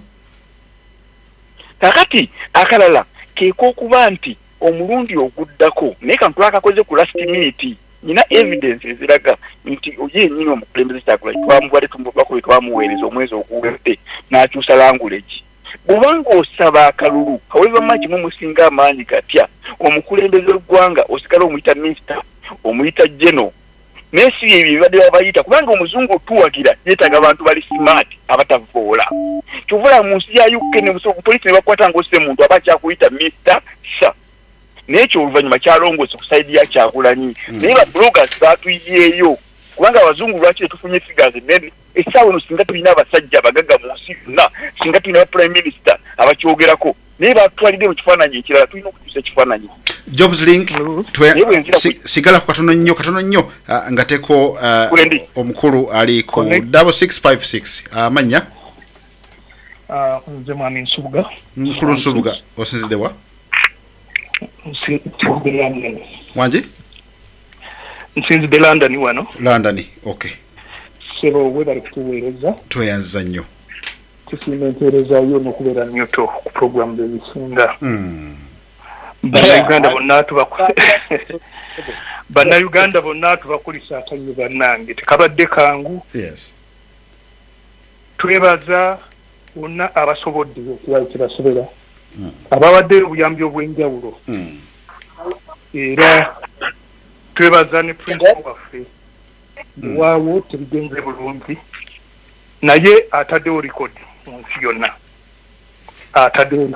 yonna a man from nowhere najja now contesting with people who have been in politics for 40 years eto abakoze ekyenjawulo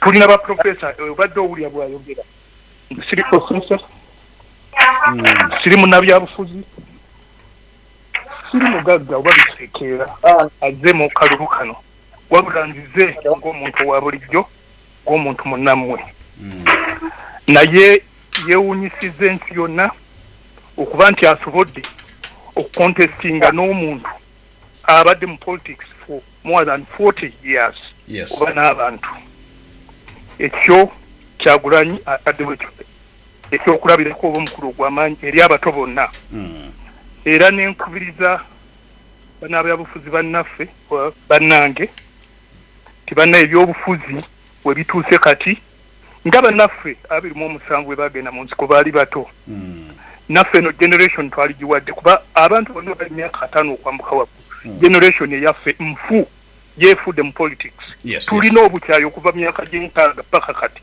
iyo generation nfu abatali myaka 4 okuka wansi nabo baholdinye ku nsi nawe tuna balwanyisa something else can happen nga 27 bwe bagenda tebalina myaka nkaago banza bwana Nsubuga if you don't mind oli wa myaka emeka nze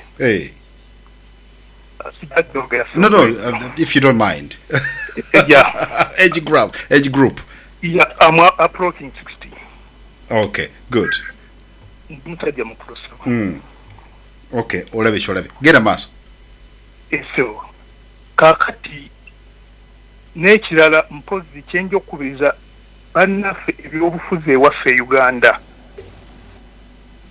amajege era nja kubira Kanumanda please akubirize bakulu banne bakanu ba meja ba geno politics wa Uganda ayononese lwaki amajege yingidde nnyo mu byobufuzi mutunulire ensi ezitwetoolodde oba entendera ezirina ku democracy welcome abantu abo bannaffe emiriraano amaje bagenze bakola ki bagaforcing out okay gabeera mu politics naye kuyingira butereevu mu buli kintu buli nsonga nga muleetawo maje forces zirina emirimu gyajo police erina emirimu gyajo naye buli kitongole ne muleeta buli kitongole ministries kwegamba amaje galime kwenyigira nnyo mu byabufuzi bya Uganda okuteeranga amaje akendeza kubyanje bakozesa mu byobufuzi tweyanza musobe yabadde ntesa yange musigaleko abasokusa okubanga musigalako tugenda mu break dakiika 2 zokka John Bugonzi ngera kusaba okubirize background ati tukomewo nga kano Mande yakomawo n'ebibuuzo ebibuuziddwa tubeyanza nnyo kubanga mu program eno te tuli live okuva ku Connect Uganda Radio mwe abali ku www.connectuganda.com amaka gaffe ye www.connectuganda.com bulirwa mukaaga okuva ku sawa 2 kutoka ku sawa 4. Hello, we are on James Mugga, playing live everywhere across the continent on the internet.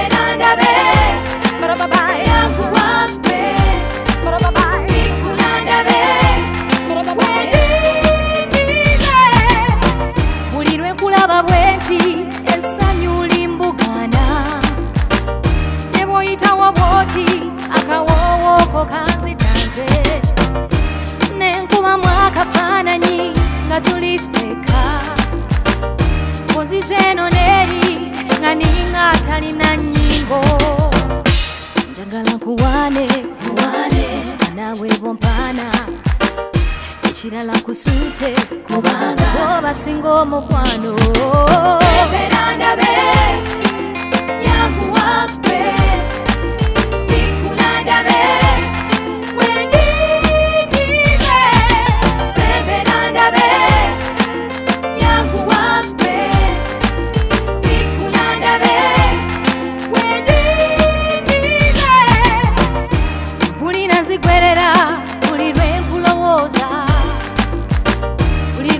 Naguma kukasimu ngatoka kwata atebwe sikukwasa nebuza chokola nayenze sibiriko manyicho mutima gwo gwange njagala kuwane nawe bompana kirala kusute kubanga boba singo mukwano era abana bagiwulire muwulirenga connect ebeerako ebirungi mugiwulirize etugatta kummwe naffe abali eno ntukubaganya ebirowoozo nze Tamale Emirundi mutabani wa Yowaana ne Mmole Emirundi.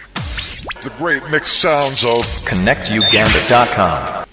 Tukwaliza nnyo ddala gwe omulungi atuuliza tuli ku Connect Uganda Radio tuli ku mukutu www.connectuganda.com dakika 34 33 ku ssaawa 3 wano mu Bungereza tukuweereza nga tusinzidde wano mu Greater London kya Bungereza Watford Studios James Mugga gemanya James Mugga Show amaka gaffe gali ku connectuganda.radio.com connectuganda.com awe tuli bw'obanga oli ku Facebook ng'otuwuliriza berako kadde koyita ku connectuganda.com abasinga obungi wetubeera era butukunganira connectuganda.com gema kagafe katudeyoko kano Mande hello sebo yes sebo ndowooza bakuyisiza bulungi mu lockdown side eyo kano ampi mu lockdown musajja jagenda jasanga bani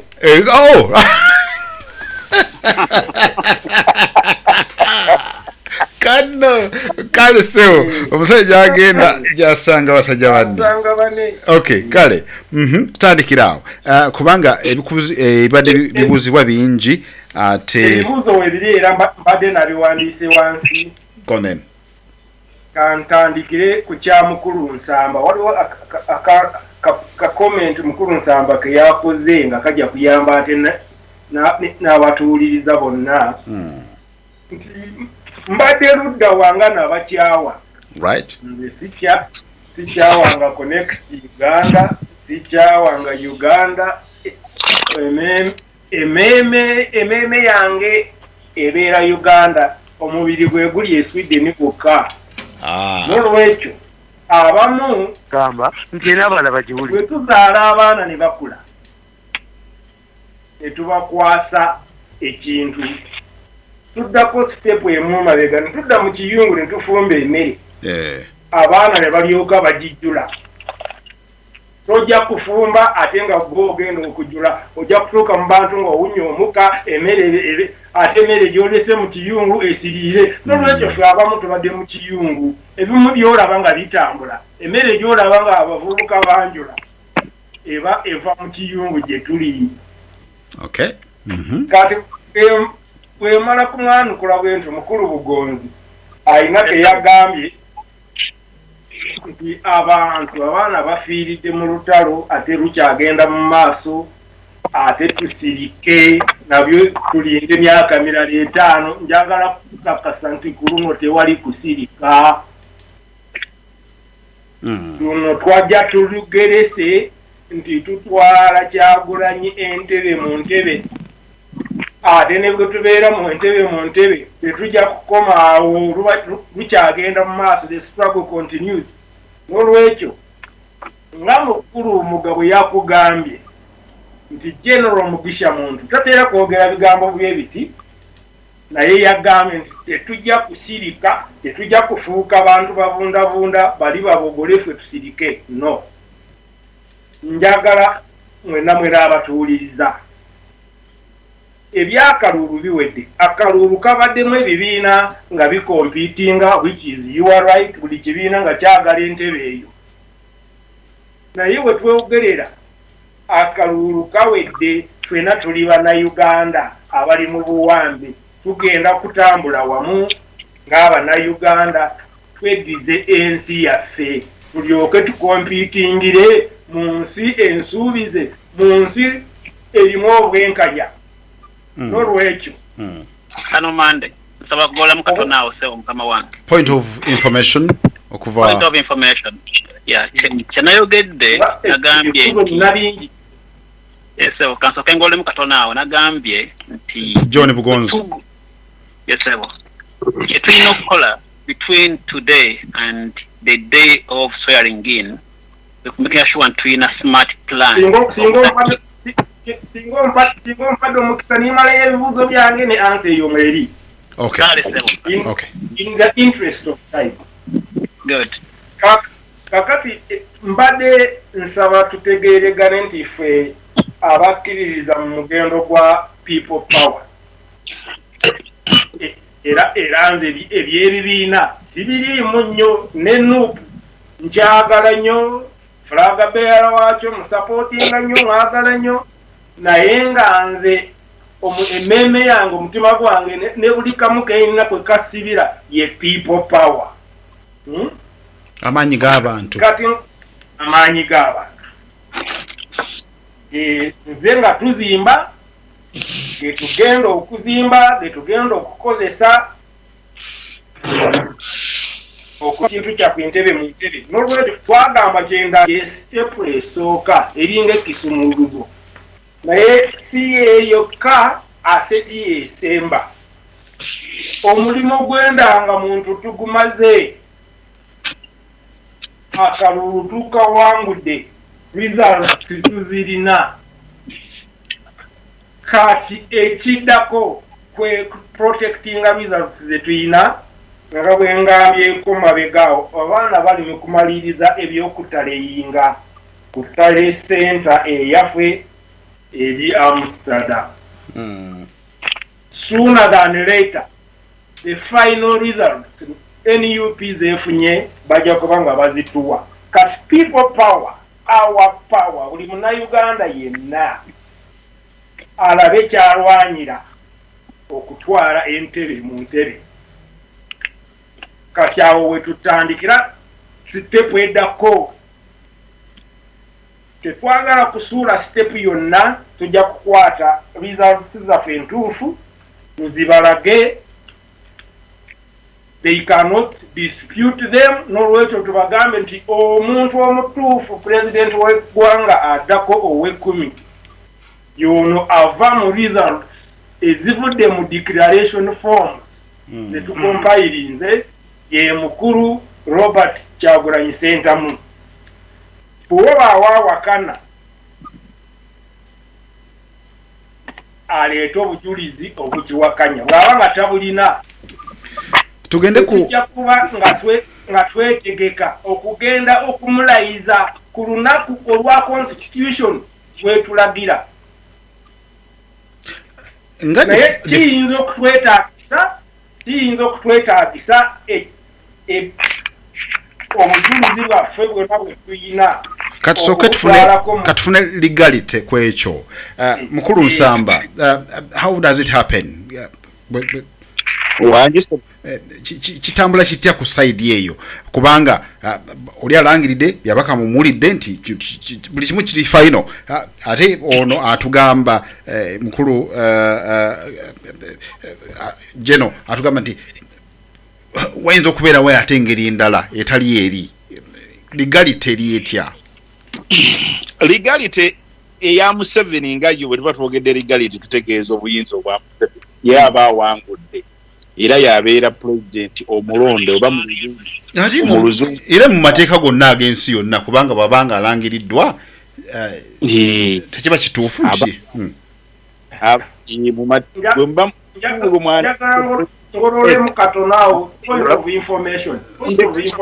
anti information ejja sokuline katono kano njala kufuna anti mali nsaba katono so nsamba kayitemu Museveni is the president elect wa Uganda kubanga semateeka wa Uganda agamba nti omuntu anasinza obululu 51% ajja kuba alangiriddwa yafunye more than 51%. So yeah.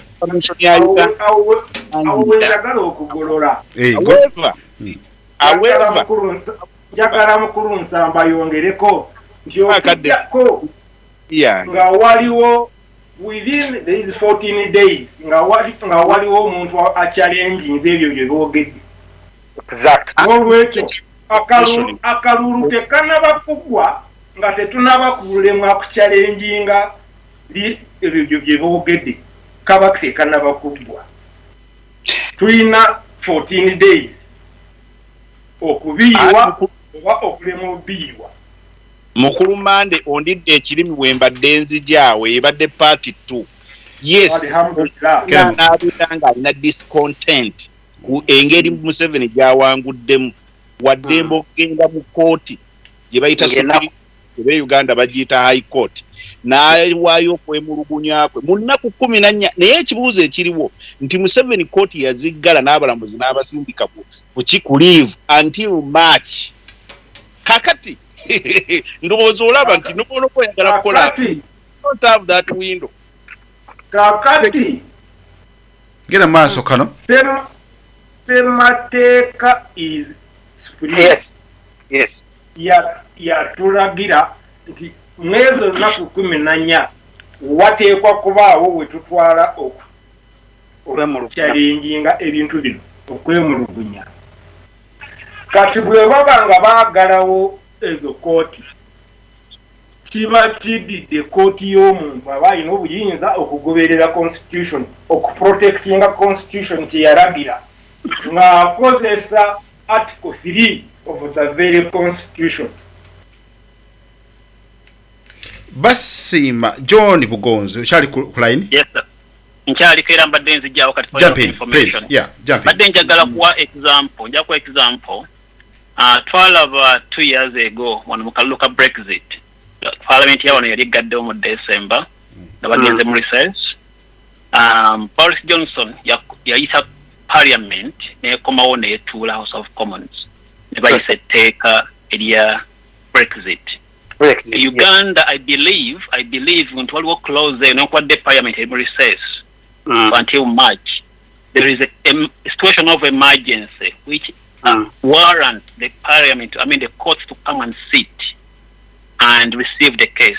What my point here is, the government, my worry is, government egenda gezaho kulaba nga frustrating opposition okulaba nti balemesa aba opposition okuloginga whatever court case eno nga bwe bakola kukiza Besigye bagezaho kubakwata baloya bonna kati batadde bakulembeze mu house arrest bagenda kubira mu prison bagenda bateeka ebibiri emisango bya treason bwe bityo baba meeting a deadline. So that's my worry. Mukulu mugamba point of information. One second. Ku bibuuzo byange mbimaleyo kubanga n'ebimu. Okay, kano Mande. Yeah, answers into kubanga zifanagana bye baleeta kati sawa. Sokoddemu quick kubanga akade katulidde empinga. Kubanga there can be a constitutional crisis singa batugaana okugaana kino kibalangiridde nsuubira bajja kwebeereramu bwe baba nga tebeebeereddemu kijja kutuwa omukisa okwebeereramu okudefendinga constitution kyeyalagira kuba tewajja kubaawo president gwe tutongozeza ng'abantu tobawadde mukisa okudefendinga oba okugaana ekyo kirangiriddwa. Okay. Point of bwenzira ku kibuuzo answer y'ekibuuzo ekirala. Mwami Mande nyina kyenkubuzaawo. Yes. Oyina ekintu ky'omanyi kooti ya East African Community kyekola singa wabaawo nti dictator aba akozeseza obuyinza bwe mu kifuula nnenge n'alemesa abantu okukola nga kyetugenda mu kino nti singa tufuna okwemulugunya nga obululu bufuuse nakyemalira n'abujjolojolo nga bwe kiri nti ate n'abalamuzi yabateeka mu riseesi yakigenderere kubanga omwami ava kwogera ono agamba wano Boris Johnson yakozesa amaanyi ge n'ayita oba tubwalulwa tasobola kukola ki kubayita kubanga yakikoze nga kigenderere kooti ya East African Community ekyambako ki. I got the question. Bw'abanga takozeseza buyinza okuyita oba okukkiriza kooti zitambule nga constitution bweragira. We have two options. Yes. The East African Court oba kooti ey'abantu temanyi bwemba njogera kooti y'abantu mukitegeera kinyonyole kooti y'abantu kwe kugamba nti wayi constitution tekyakola wano tewali gavumenti entongole n'olwekyo katuyiwe ekintu ekiriwo tuteekeko gavumenti ey'omugendo ogamba kwekalakasa taata point of information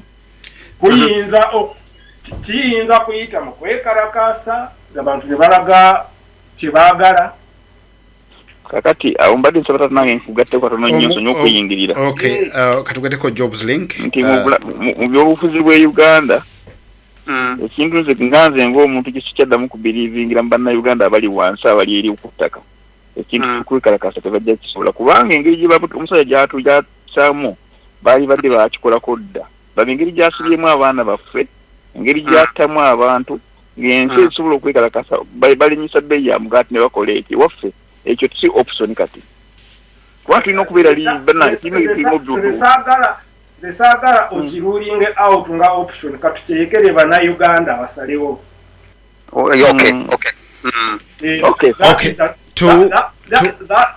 that one remains an option.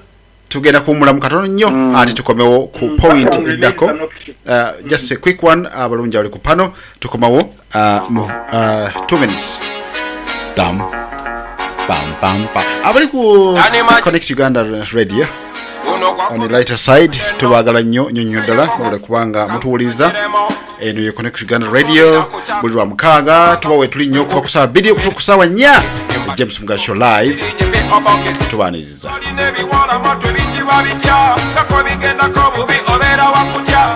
anyumiza omuwala gwenna yagala yabeeranga kamoca ku community bamuyita sipesiyoza nantaba naye nayagala sipenze neserebera bakyalomoye nanjabulira nemwegayirira naye nga tabiwulira takoma bibi nfukamidde olwo ndaba ebyange byonna biwedde mumwoyo nga ze nasiridde yaŋŋamba don't you worry eyo just fast feeling sipesiyoza yankyawa naye mu byaddala alinga nga eyanjamba singa yali teyankyawa sandisobodde funa mukaza nanzimba sipesiyoza wankyawa naye muka katonda mugulu gwe wanyamba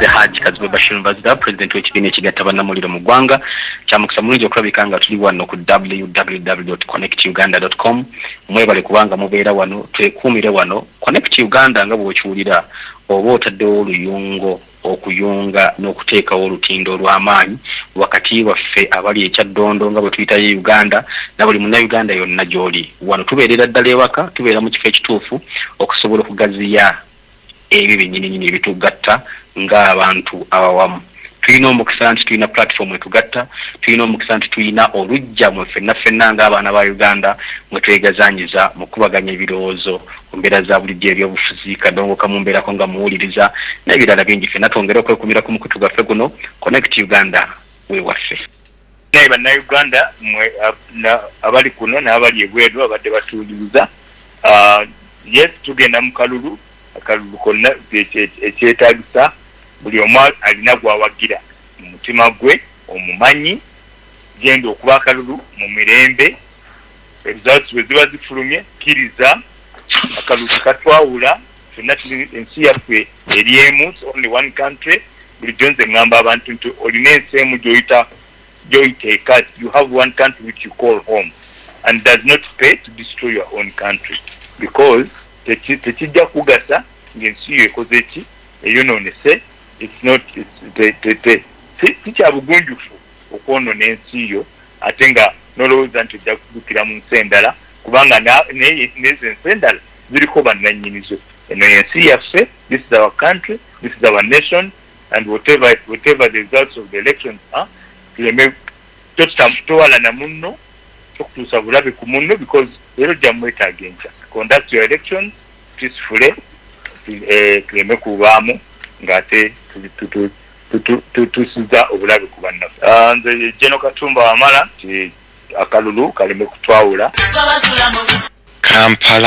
Kampala Kampala ekibuga ky'abajjajja ekibuga ky'abakitaffe Kampala ekibuga kyaffe ffenna ekibuga ky'abaana ekibuga ky'abazzukulu Kampala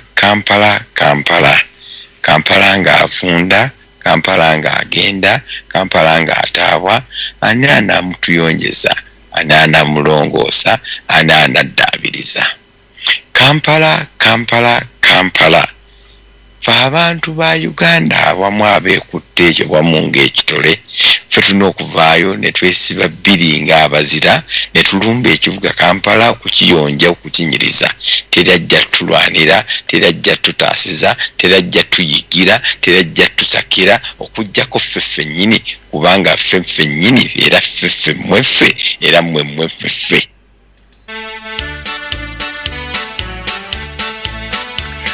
Abantu ba Katonda mwenna amanya n'eddoboozi nze Pastor Mutebikalemera okuva mu kanisa ya SDA mbayita n'essanyu okutwegattako mu kusinza n'okusaba okubeerawo buli lwa Saturday okuva ku ssaawa 4 ez'okumakya okutuuka ku ssaawa 7:30 tubeera n'ebyokuyiga okuva mu Bayibuli okubuulira okw'amaanyi obubaka obuzzaamu essuubi wamu n'ennyimba ezitendereza Katonda ebyo byonna bikutuusibwako ng'oli awo mu makaago ekigendererwa kyaffe kusinziza wamu okunywezagana okusabiragana n'okusabira bonna abalina ebizibu wamu n'okukuyamba okweteekateeka olw'obwakabaka bwa Katonda obunaatera okutuuka amangu twegatteko buli lwa Saturday wano ku Connect Uganda wamu ne ku mukutu gwaffe ogwa Zoom ID number 777-789-2020 okuva ku ssaawa 4 ez'okumakya okutuuka ku ssaawa 7:30 Mukama abawo omukisa.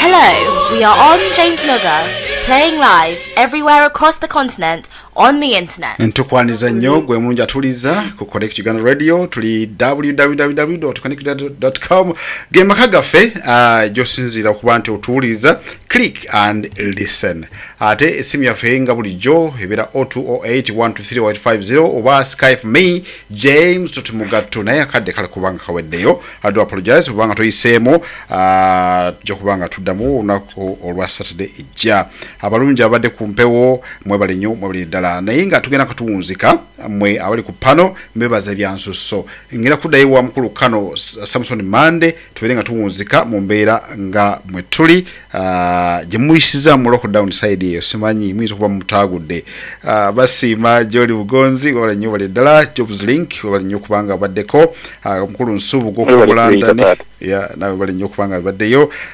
se Kiki Chewe okay nkulengedde wabale nnyo kubanga nawe oli side eyo abakubya amasimu nga sikusomye wano ate namwe abadawuliza nga sitegedde nti obajo oli sinza kutegeera bonna ado apologize naye katugende wa mukulu kano Mande tubere nga tuwunzika mpola nga tutambula baminga mbatubadde dakiika 20 okuttanya programu eno so twegiriise okay kampite mu bufunze nga tuwunzika malirize n'ebibuuzo ebimu byesaayiseemu waddewo ekibuuzo ekigamba nti buli lwe tugenda mu kintu bwekitu tuba tulina kwetegeka mbadde njagala kugamba muganda waffe nti twakigendamu nga twetegese naye ajjukire nti olugendo luno lunene ate lukya tusiima abaana abali ku tusiime banadiaspora abatubeereddemu abeebeereddemu ne bawa obuyambi era obuyambi bungi bukyetaagibwa ekikwata ku ba agent maze okubalaga waggulu wano nti declaration forms ezisinga twazifunye lwakuba waliwo entegeka abaana abamu babakwata naye ng'ate waliwo overt ne covert group nga waliwo bano boolaba naye nga waliwo n'abaana bagendera wansi n'olwekyo entegeka abaana babadde smart naye omulabe bwe tulwana naye ali so bruto talina nsonyi ayina ebisente ayina amagye katusiima abaana okubanga bamuzoganyiza mu mbeera eyo ekyokubiri ayogedde ku language omanyi munange experience comes with time mpola olulimi lujja kugenda nga lutereera nga bwe walabye lugenda lutereera mpola tetulina kubeera baprofesa tetulina kubeera bogezi nnyo naye point abadde azikola bulungi babloggers abamu tebatukoledde bulungi bakyayisiza ekibiina n'omugendo ndowooza baganda baffe twongere okubagambako bave mu kuvuma bave mu kwawula amawanga ate ebyo byebitulabisa babloggers nange mbalinaku ekibuuza nti some of them maybe baali basasule okwonoona erinnya ly'ekibiina kakati abantu kati ekiriwo twagala kyenjeganye kino kyekiseera people power ekwate omulimu gwayo ereete kyenji gyetusuubira ekiseera kyendangamuntu kiweddewo abantu bakoze bulungi balonze mu mbeera yonna eriwo naye kakati ekisigadde ye people power eryanyi ly'abantu lyonna kwegatta okutwala obuwanguzi bwaffe entebe mu ntebe mukulu Nsamba ya mukulu Mande ebigambo byayogedde birungi nnyo naye biringanga bino ebigambo bye tusoma mu Bayibuli zitugira nti Musa yakwata omuggo n'akuba ennyanja neeyawulamu abajju ne bayitawo okitegeera ndowooza abapasita abamu they imitate those words amazima amatuufu Museveni si wakugamba mbu tugenda mutwala mu kooti y'abantu already mwali mweyegiriisiza okitegeera simanyi kano Mande kikyategeeza simanyi oba kooti y'abantu wagitegedde mukulu nakitegedde ssebo era gye mugenda okunnyonnyolako mukulu Mande kamaleyo kama wange mukulu Mande kamaleyo ssebo kakuyambeko kakuwe point of order kano Mande kooti y'abantu yeriwa ono gyatategedde kooti y'abantu ye people power okusituka negamba nti obuyinza kati bwaffe tubututte situka okay kati mukulu Mugga Nsamba mukulu Mugga over to you kooti y'abantu Museveni mwali mu kwegiriisiza okitegeera essaawa zino akutte omukulembeze w'abantu wennyini Bobi Wine bamujje ne makage ne gye yatwaliddwa teryamanyiyo naye abantu bakugamba abo Mande bakugamba bubalinda kiva wa mukulu Kyagulanyi lwaki mulinda ekiva omukulu Kyagulanyi ng'olwedde yakoze dde omulimu gwe ekyo kikulaga ti tuddayo mu mbeera y'abeesije gye bakolanga mu beesije naye era ne basigalanga abantu abatulugunya John Bugonzi golola kakati mwami kyagamba nti omukulembeze waffe bamututte tetumanyi gyebamututte kati abantu bayingirewo essaawa eno nze ndowooza ejja kubeera a very bad idea kubanga bano abasajja beetegefu okutakola ki okumasakaringa abantu okitegeera essaawa eno okuvaayo nga temulina plan is wrong okitegeera tulina ogenda ku step zonna zetugenderako tulina ocompilinga evidence tulina kale center yaffe Holland ye number 1 gye tuddako bamala okutalinga buli kimu internet eddeko compiling information eyo tufune a very good picture mwenye kigenda maaso kati ekifaananyi ekyo tumanya nti no this is the conclusive result ezinga bwe zandibadde then tudde ku table tuddako step ki okitegeera kati step eyo yeddako bwe tuvaawo kooti neegera neevubika ebintu ebyo nebigaana ogenda mu maaso amaanyi g'abantu bwe gayingiramu nga tumaze okufuna amazima gonna mu bujjuvu but right now ogamba nti otwale abaana baibwe ku luguudo ogenda kubanga abagambye nti Nsamba buli omu muwe opportunity okuba nti muwa kubanga yabadde alese point of collection nensanyusa kyoba nsese bwana Nsubuga jump in Nsubuga kwoli Nsubuga hala ate wenjogera lulimi olw'ekinamagye Nsubuga taliyo okay tugende ku lulimi olwakinamagye kano omulabe toteera kumulumba akaseera kakwetegekedde ennyonnyonnyonnyo Thank you. Ninawe yokwogera bono malaawo. Nako. Sintera kwogera biwanvu.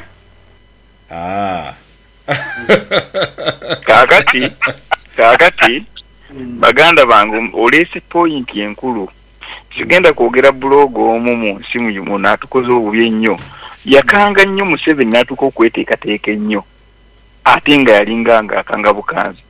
Yalaga nti tweteeseteese nnyo. Nga nekyemwandiise amulagayo. Weebale nnyo era siri musanyufu kubanga omusajja yatuuse okwetegeka ng'asinziira ku bigambo bya William ba bloggers. Ekintu ekyo kitukola bubi. Omuntu ng'oyo yeetaga kukwata offside. Kale ekintu ky'okwetegeka ennyo kyatuusiza n'abantu baffe okuva mu Kampala. Nzi gwe mulaba famire yange yonna yalemeddeko paka lwe nabawadde transport ebajje mu Kampala. Kati mwenjugana baganda bange awomu yopusi basalala mbalimbe nti yatuuse n'okukaawa amaziga okwagala kuva wano.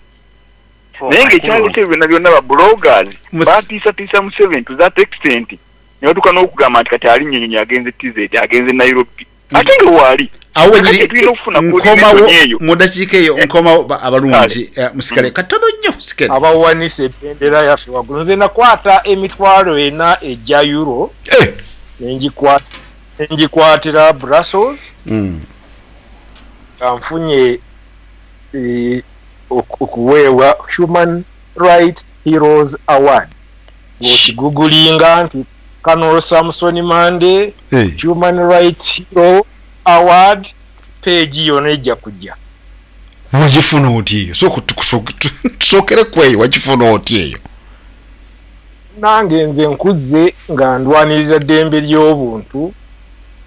Ffe bakadogo abaasooka nga tulwana n'Amini olutalo lw'Amenunula g'Amini tudda mu lutalo lw'okubiri era kulwanirira ddembe ly'obuntu ne tugenda mu nsiko ne tulwana ne tujjako dictator ow'okubiri ne tudda mu gavumenti ne twesoolayo nga tukyali mu gavumenti ne tulwanyisa ebikolobero ebibi ekyatuviiramu embiranye ne gavumenti yaffe neyetugoba misinde neyetutuusaako ebisago netuvaayo na buli kati tukyalwanirira ddembe lya buntu. Kati abaze nga batugoberera nga tukyali bwana nga tutuuse mu gavumenti baalaba enjawulo ne baga nti ono asaanye abwebwe ekirabo bwentyo gwe nakifuna muganda we. Teweesimbawo nti oba weesimbyewo waliwo abavuganya abalala? Seesimbawo saasaba nabeera nominated by an organization called Youth for Human Rights International. Nensembebwa the Sikh Foundation. Zaali foundations esatu ezansemba n'endya ekirabo. Contestants baali bangi amannya ge baaleeta naye nze natwala in 2006. Okagugolinga bulungi akomalisi kamanyi ano Samson Mande okagugolinge olabe ebimu bye tugenze nga tufuna nga tukyali balamu.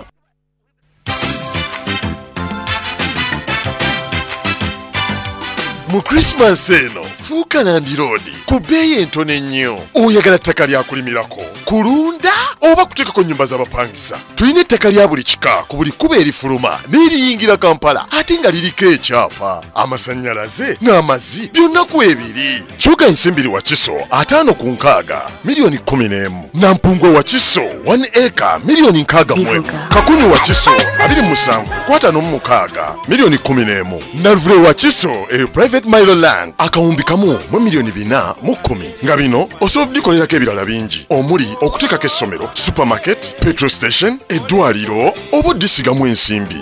Nansana Wamala Kinyarwanda 6/10 ku miliyoni 270. Nga kuno kuliko n'ennyumba etannaggwa. Mwera Hoima Road 9/10 miliyoni 36. Tulina n'amayumba agatundibwa Nansana Kabumbi nga gatudde ku 6/10 ku miliyoni 240. kwayagala ebisingawo kubira ku James Mugga e London oba mufune ku WhatsApp number +nyanya 75 35 notiem mukagem chinda musanvu boba tosobodde mufuna ku WhatsApp ye osobola mufuna ku www.connectuganda.com oba mufune ku email ye jmugga@connectuganda.com. Tubagaliza Christmas ennungi n'omwaka omujja gubabeerere gwange.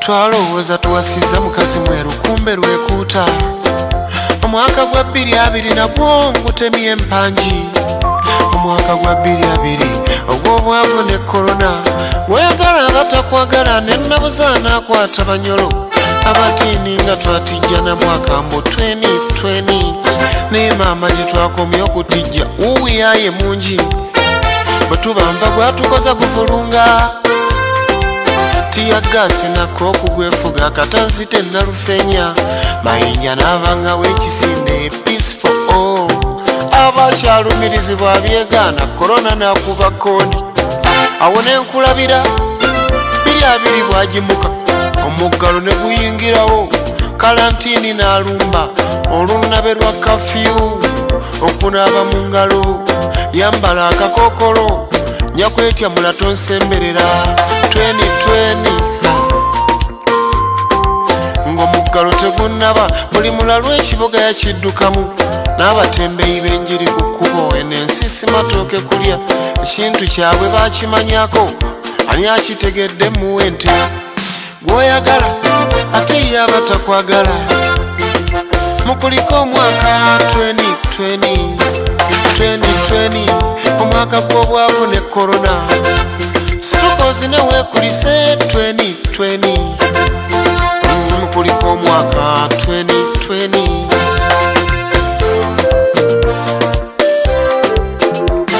olunatawambwa amanye oluganda nyambe 2020 gwajula obujogoli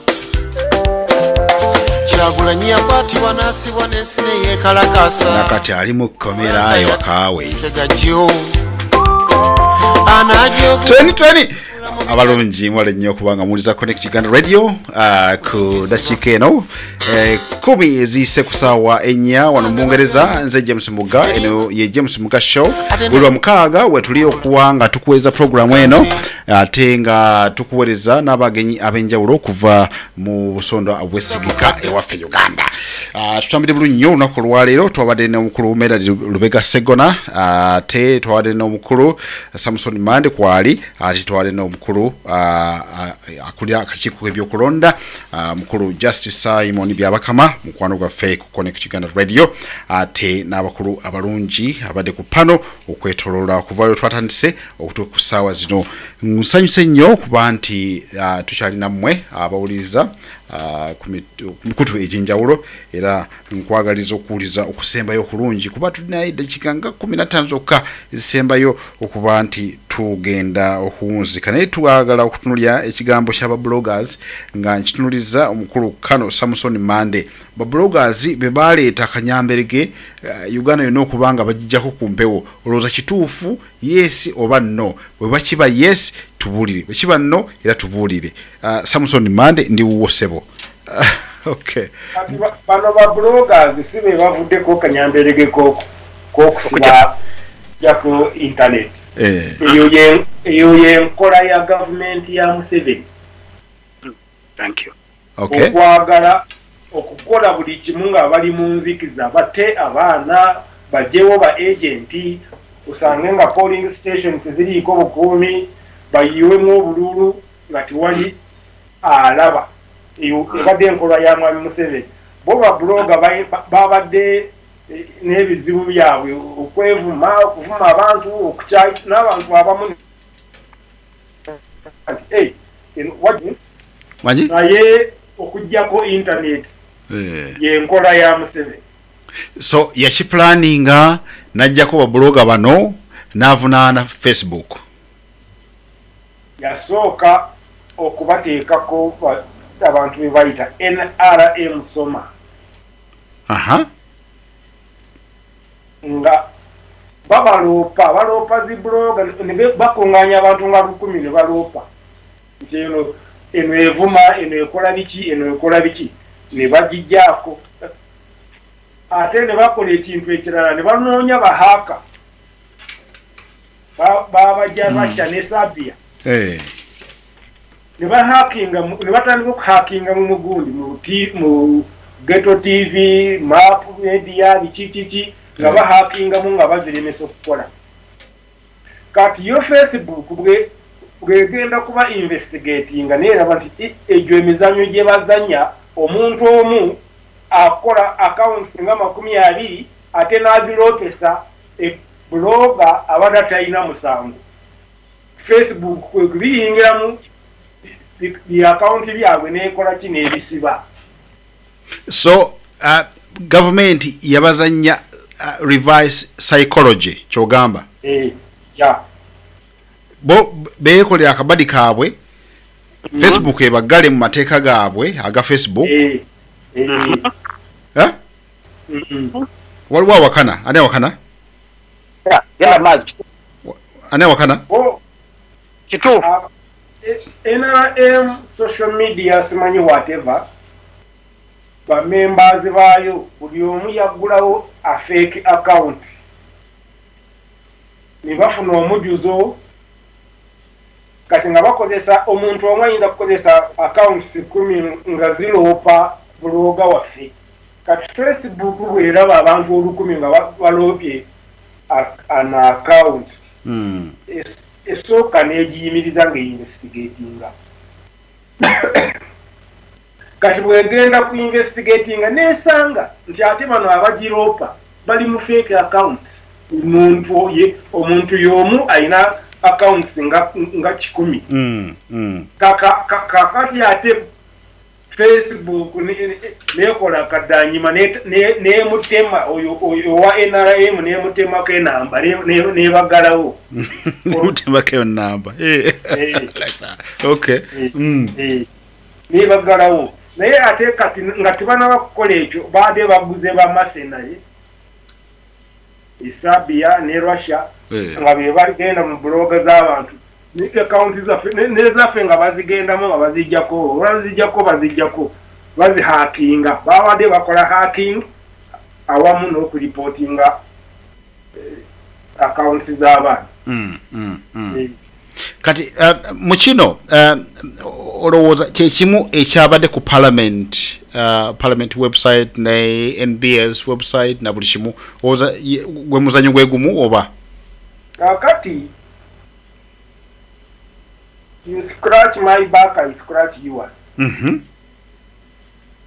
Obo say waliwo bwe nagenda ningenda mu website ya municipal ya UPDF nimbaga musa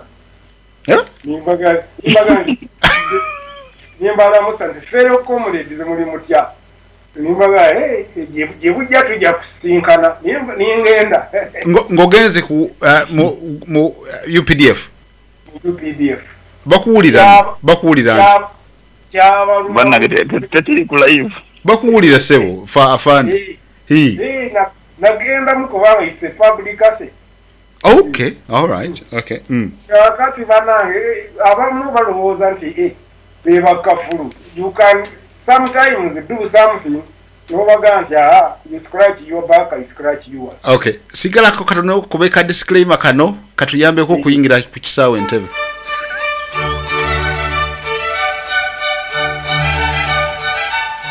The views and comments of the callers on this programme are not the views of the management of Connect Uganda Radio or the presenter of this programme, but they are the views of every individual caller. However, Connect Uganda believes in freedom of speech. May we remind you that all callers are expected to voice their views in an appropriate manner. This does not affect your statutory rights. Enjoy the programme. Right, enjoy the program. Kadisclaimer tukakuba kubanga buli omu ajja ku program eno ebigambo byayogera bibye si bya Connect Uganda Radio te bwetyo tutambula kano manda kimanyi bulungi genda maaso akantu otunyele embadde nyina point of information jempa one point of information John Bugonza ngamba nti akaluka kagenza okujja government kabadde mu favor yayo in a way nti waddewo pandemic nga tuli mu lockdown gakozesa amateeka aga health okulockinga down nokublockinga abantu public gatherings kati the latest waliwo yewuliriza ku program gundi komawo feedback follow feedback yes sorry okay kakati then President Trump nagana atandika okuzanya games enkyamu kakati neziba nga ziri affecting bukyamu nnyo ku bakulembeze abo mu third world kati Uganda ngense itali mu democracy oba current ali questionable babeera nti nno justifying what's happening right now in the country kubanga ne mu America mu nsi eri first world naye ebikoze bagamba nti ebikoze so kakati do you think nti akompira go playing day mu ngalo za Museveni kati mukanakalulu based on those 2 points awo mbadde nina kenjogera waawo kyamukisa mubi nti mukulu byabakama agenze mangu nga sina musimba bomu zange ez'ebibuuzo one of them was actually related to muganda wange ono kyava okwogera ojjukira nga mukulembeze w'eggwanga Museveni nga ayogera nti bwe gutuuka omwezi ogw'omusanvu last year nga covid ekyali mu ggwanga tetunafuna ddagala nayo nga tenaba kugwawo kitwala omugwedalu okutegeka oba okwenyigira mu kalulu nga kyategeeza tulina kulinda covid eveewo oba tufune eddagala oba tufune kiki tulyoke tutegeke akalulu kakati mbadde njagala kubuuza mukulu byabakama mukulembeze w'eggwanga ne byabakama abaatukakka ne bategeka akalulu kano bagwa eddalu oba nedda ekyomukisa omubi byabakama takyaliwo agenze nga tuwunzika akalulu kano tekayina kubeerawo era kwekyo for the first time mu myaka nga 2 nga sikyayina nkolagana oba ntegeeragana nungi ne Museveni nali ngenda muwagira nti akalulu mu mbeera eno tekasoboka ne bagenda mu maaso ebyo byonna SOP simanyi biki bakagendamu nga balabye nti they will use advantage COVID-19 as an advantage over the opposition batandike byi SOP ebitasoboka batandike abantu okugana okugana abantu okukungana okusibasiba abantu n'ekirala ekyabaleetera okugenda mu kalulu kano baalaba COVID-19 ng'eriko sente nyingi ne bamanya nti kabakozese ezo sente za covid baziyiwe mu kalulu bagule abantu bakole buli kimu kati ne bakwata sente njagala mubuuzo baali bazimbyewa eddwaliro lya covid ICU meka ze bazimba emmere bagigabira baani masiki ze babawa sente bagulire buli munnayuganda tebazigula esente zonna zezibadde nga mulaba ebikutiya bawa simanyi ba ghetto simanyi ba fuuru figa simanyi ba bebe fuuru covid ne bagikozesa as an advantage yensonga lwaki badda mu kalulu nga naye nga bakimanyi ebintu ebimu tebyandisobose mu mbeera ya covid katunzike kano Mande gwe mulungi abadde awuliriza webale nnyo okubanga obadde gy'oli ng'otuninze Connect Uganda Radio batuwadde eddakiika 20 tuziiseemu Kasulubana ono agambye James Mugga is a direct extension of Bukedi newspaper in London community of Uganda. Bafere, no, we are not. We give you information as it comes. James Mugga, you are an ESO agent. I don't think so. Nandibade Mugga nnyo. I wish I would. Nina omukulu omulala mpereza inbox. James Mugga, improve your communication skills ngolesa abantu abebei. I don't know that. Singa otadeko engeri jinso okubanga I can improve nyinzo kuchinzo kutuyamba kuwa no connection radio. Okay, goodbye for now. Thank you so much. Omukulu kano Mande nkisabo uwe osibula abatuliza ate abali ku pano mbebaziza nnyo neyanzege nnyo ddala ate tutambule. Kano Mande sibula on behalf of the rest. Abatuliza njagala kubasibula nga mbasaba nti mubeere bakakamu abaana ku ground ekintu bakiri mu mitambo bulungi entegeka zigenda mu maaso olugendo lukyali luwanvu people power our power wekiseera weyenyigira ate eryanyi ly'abantu mwenna terimanyi kibiina kya muntu terimanyi mawanga twegatte mwetegeke omugendo weguli ensolo ku kizigo kweri naye nkusaba mukulu Mugga. Yes, sir. Wandikomezaawo omuntu kati nga Hon.Medard Ssegona afuna akaseera bw'aba tali Ssegona oba Ssenyonyi omuntu yena abali ku secretariat bafune akaseera kawanvuko ebibuuzo ebimu abantu babibabuuze babawe ne ku magezi nabo bawulire batwaleeka katulabe management ewulira njagala nkusabe muleme kutukoowa at least buli week tuwe program katumunange tuli kuki ku mugendo tetwagala kuzikiriza paka nga tuli ntebe mu ntebe toyanzege bayuda tuyita nabo Chameleon Jose Chameleon yagenda kubanga tusibula mwenna abadde ku program eno mwebale nnyo. Goodbye for now. Thank you so much. Bye for now. Thank you.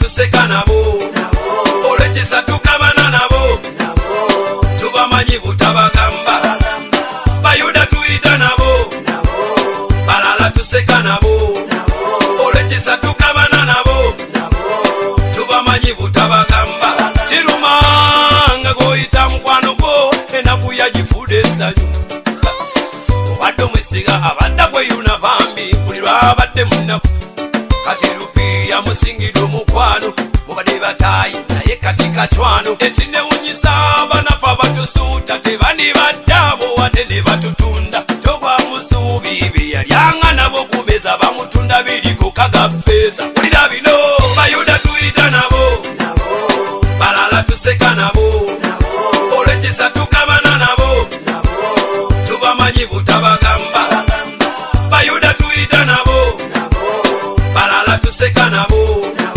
olwekisa tukabana nabo tubamanyi butabagamba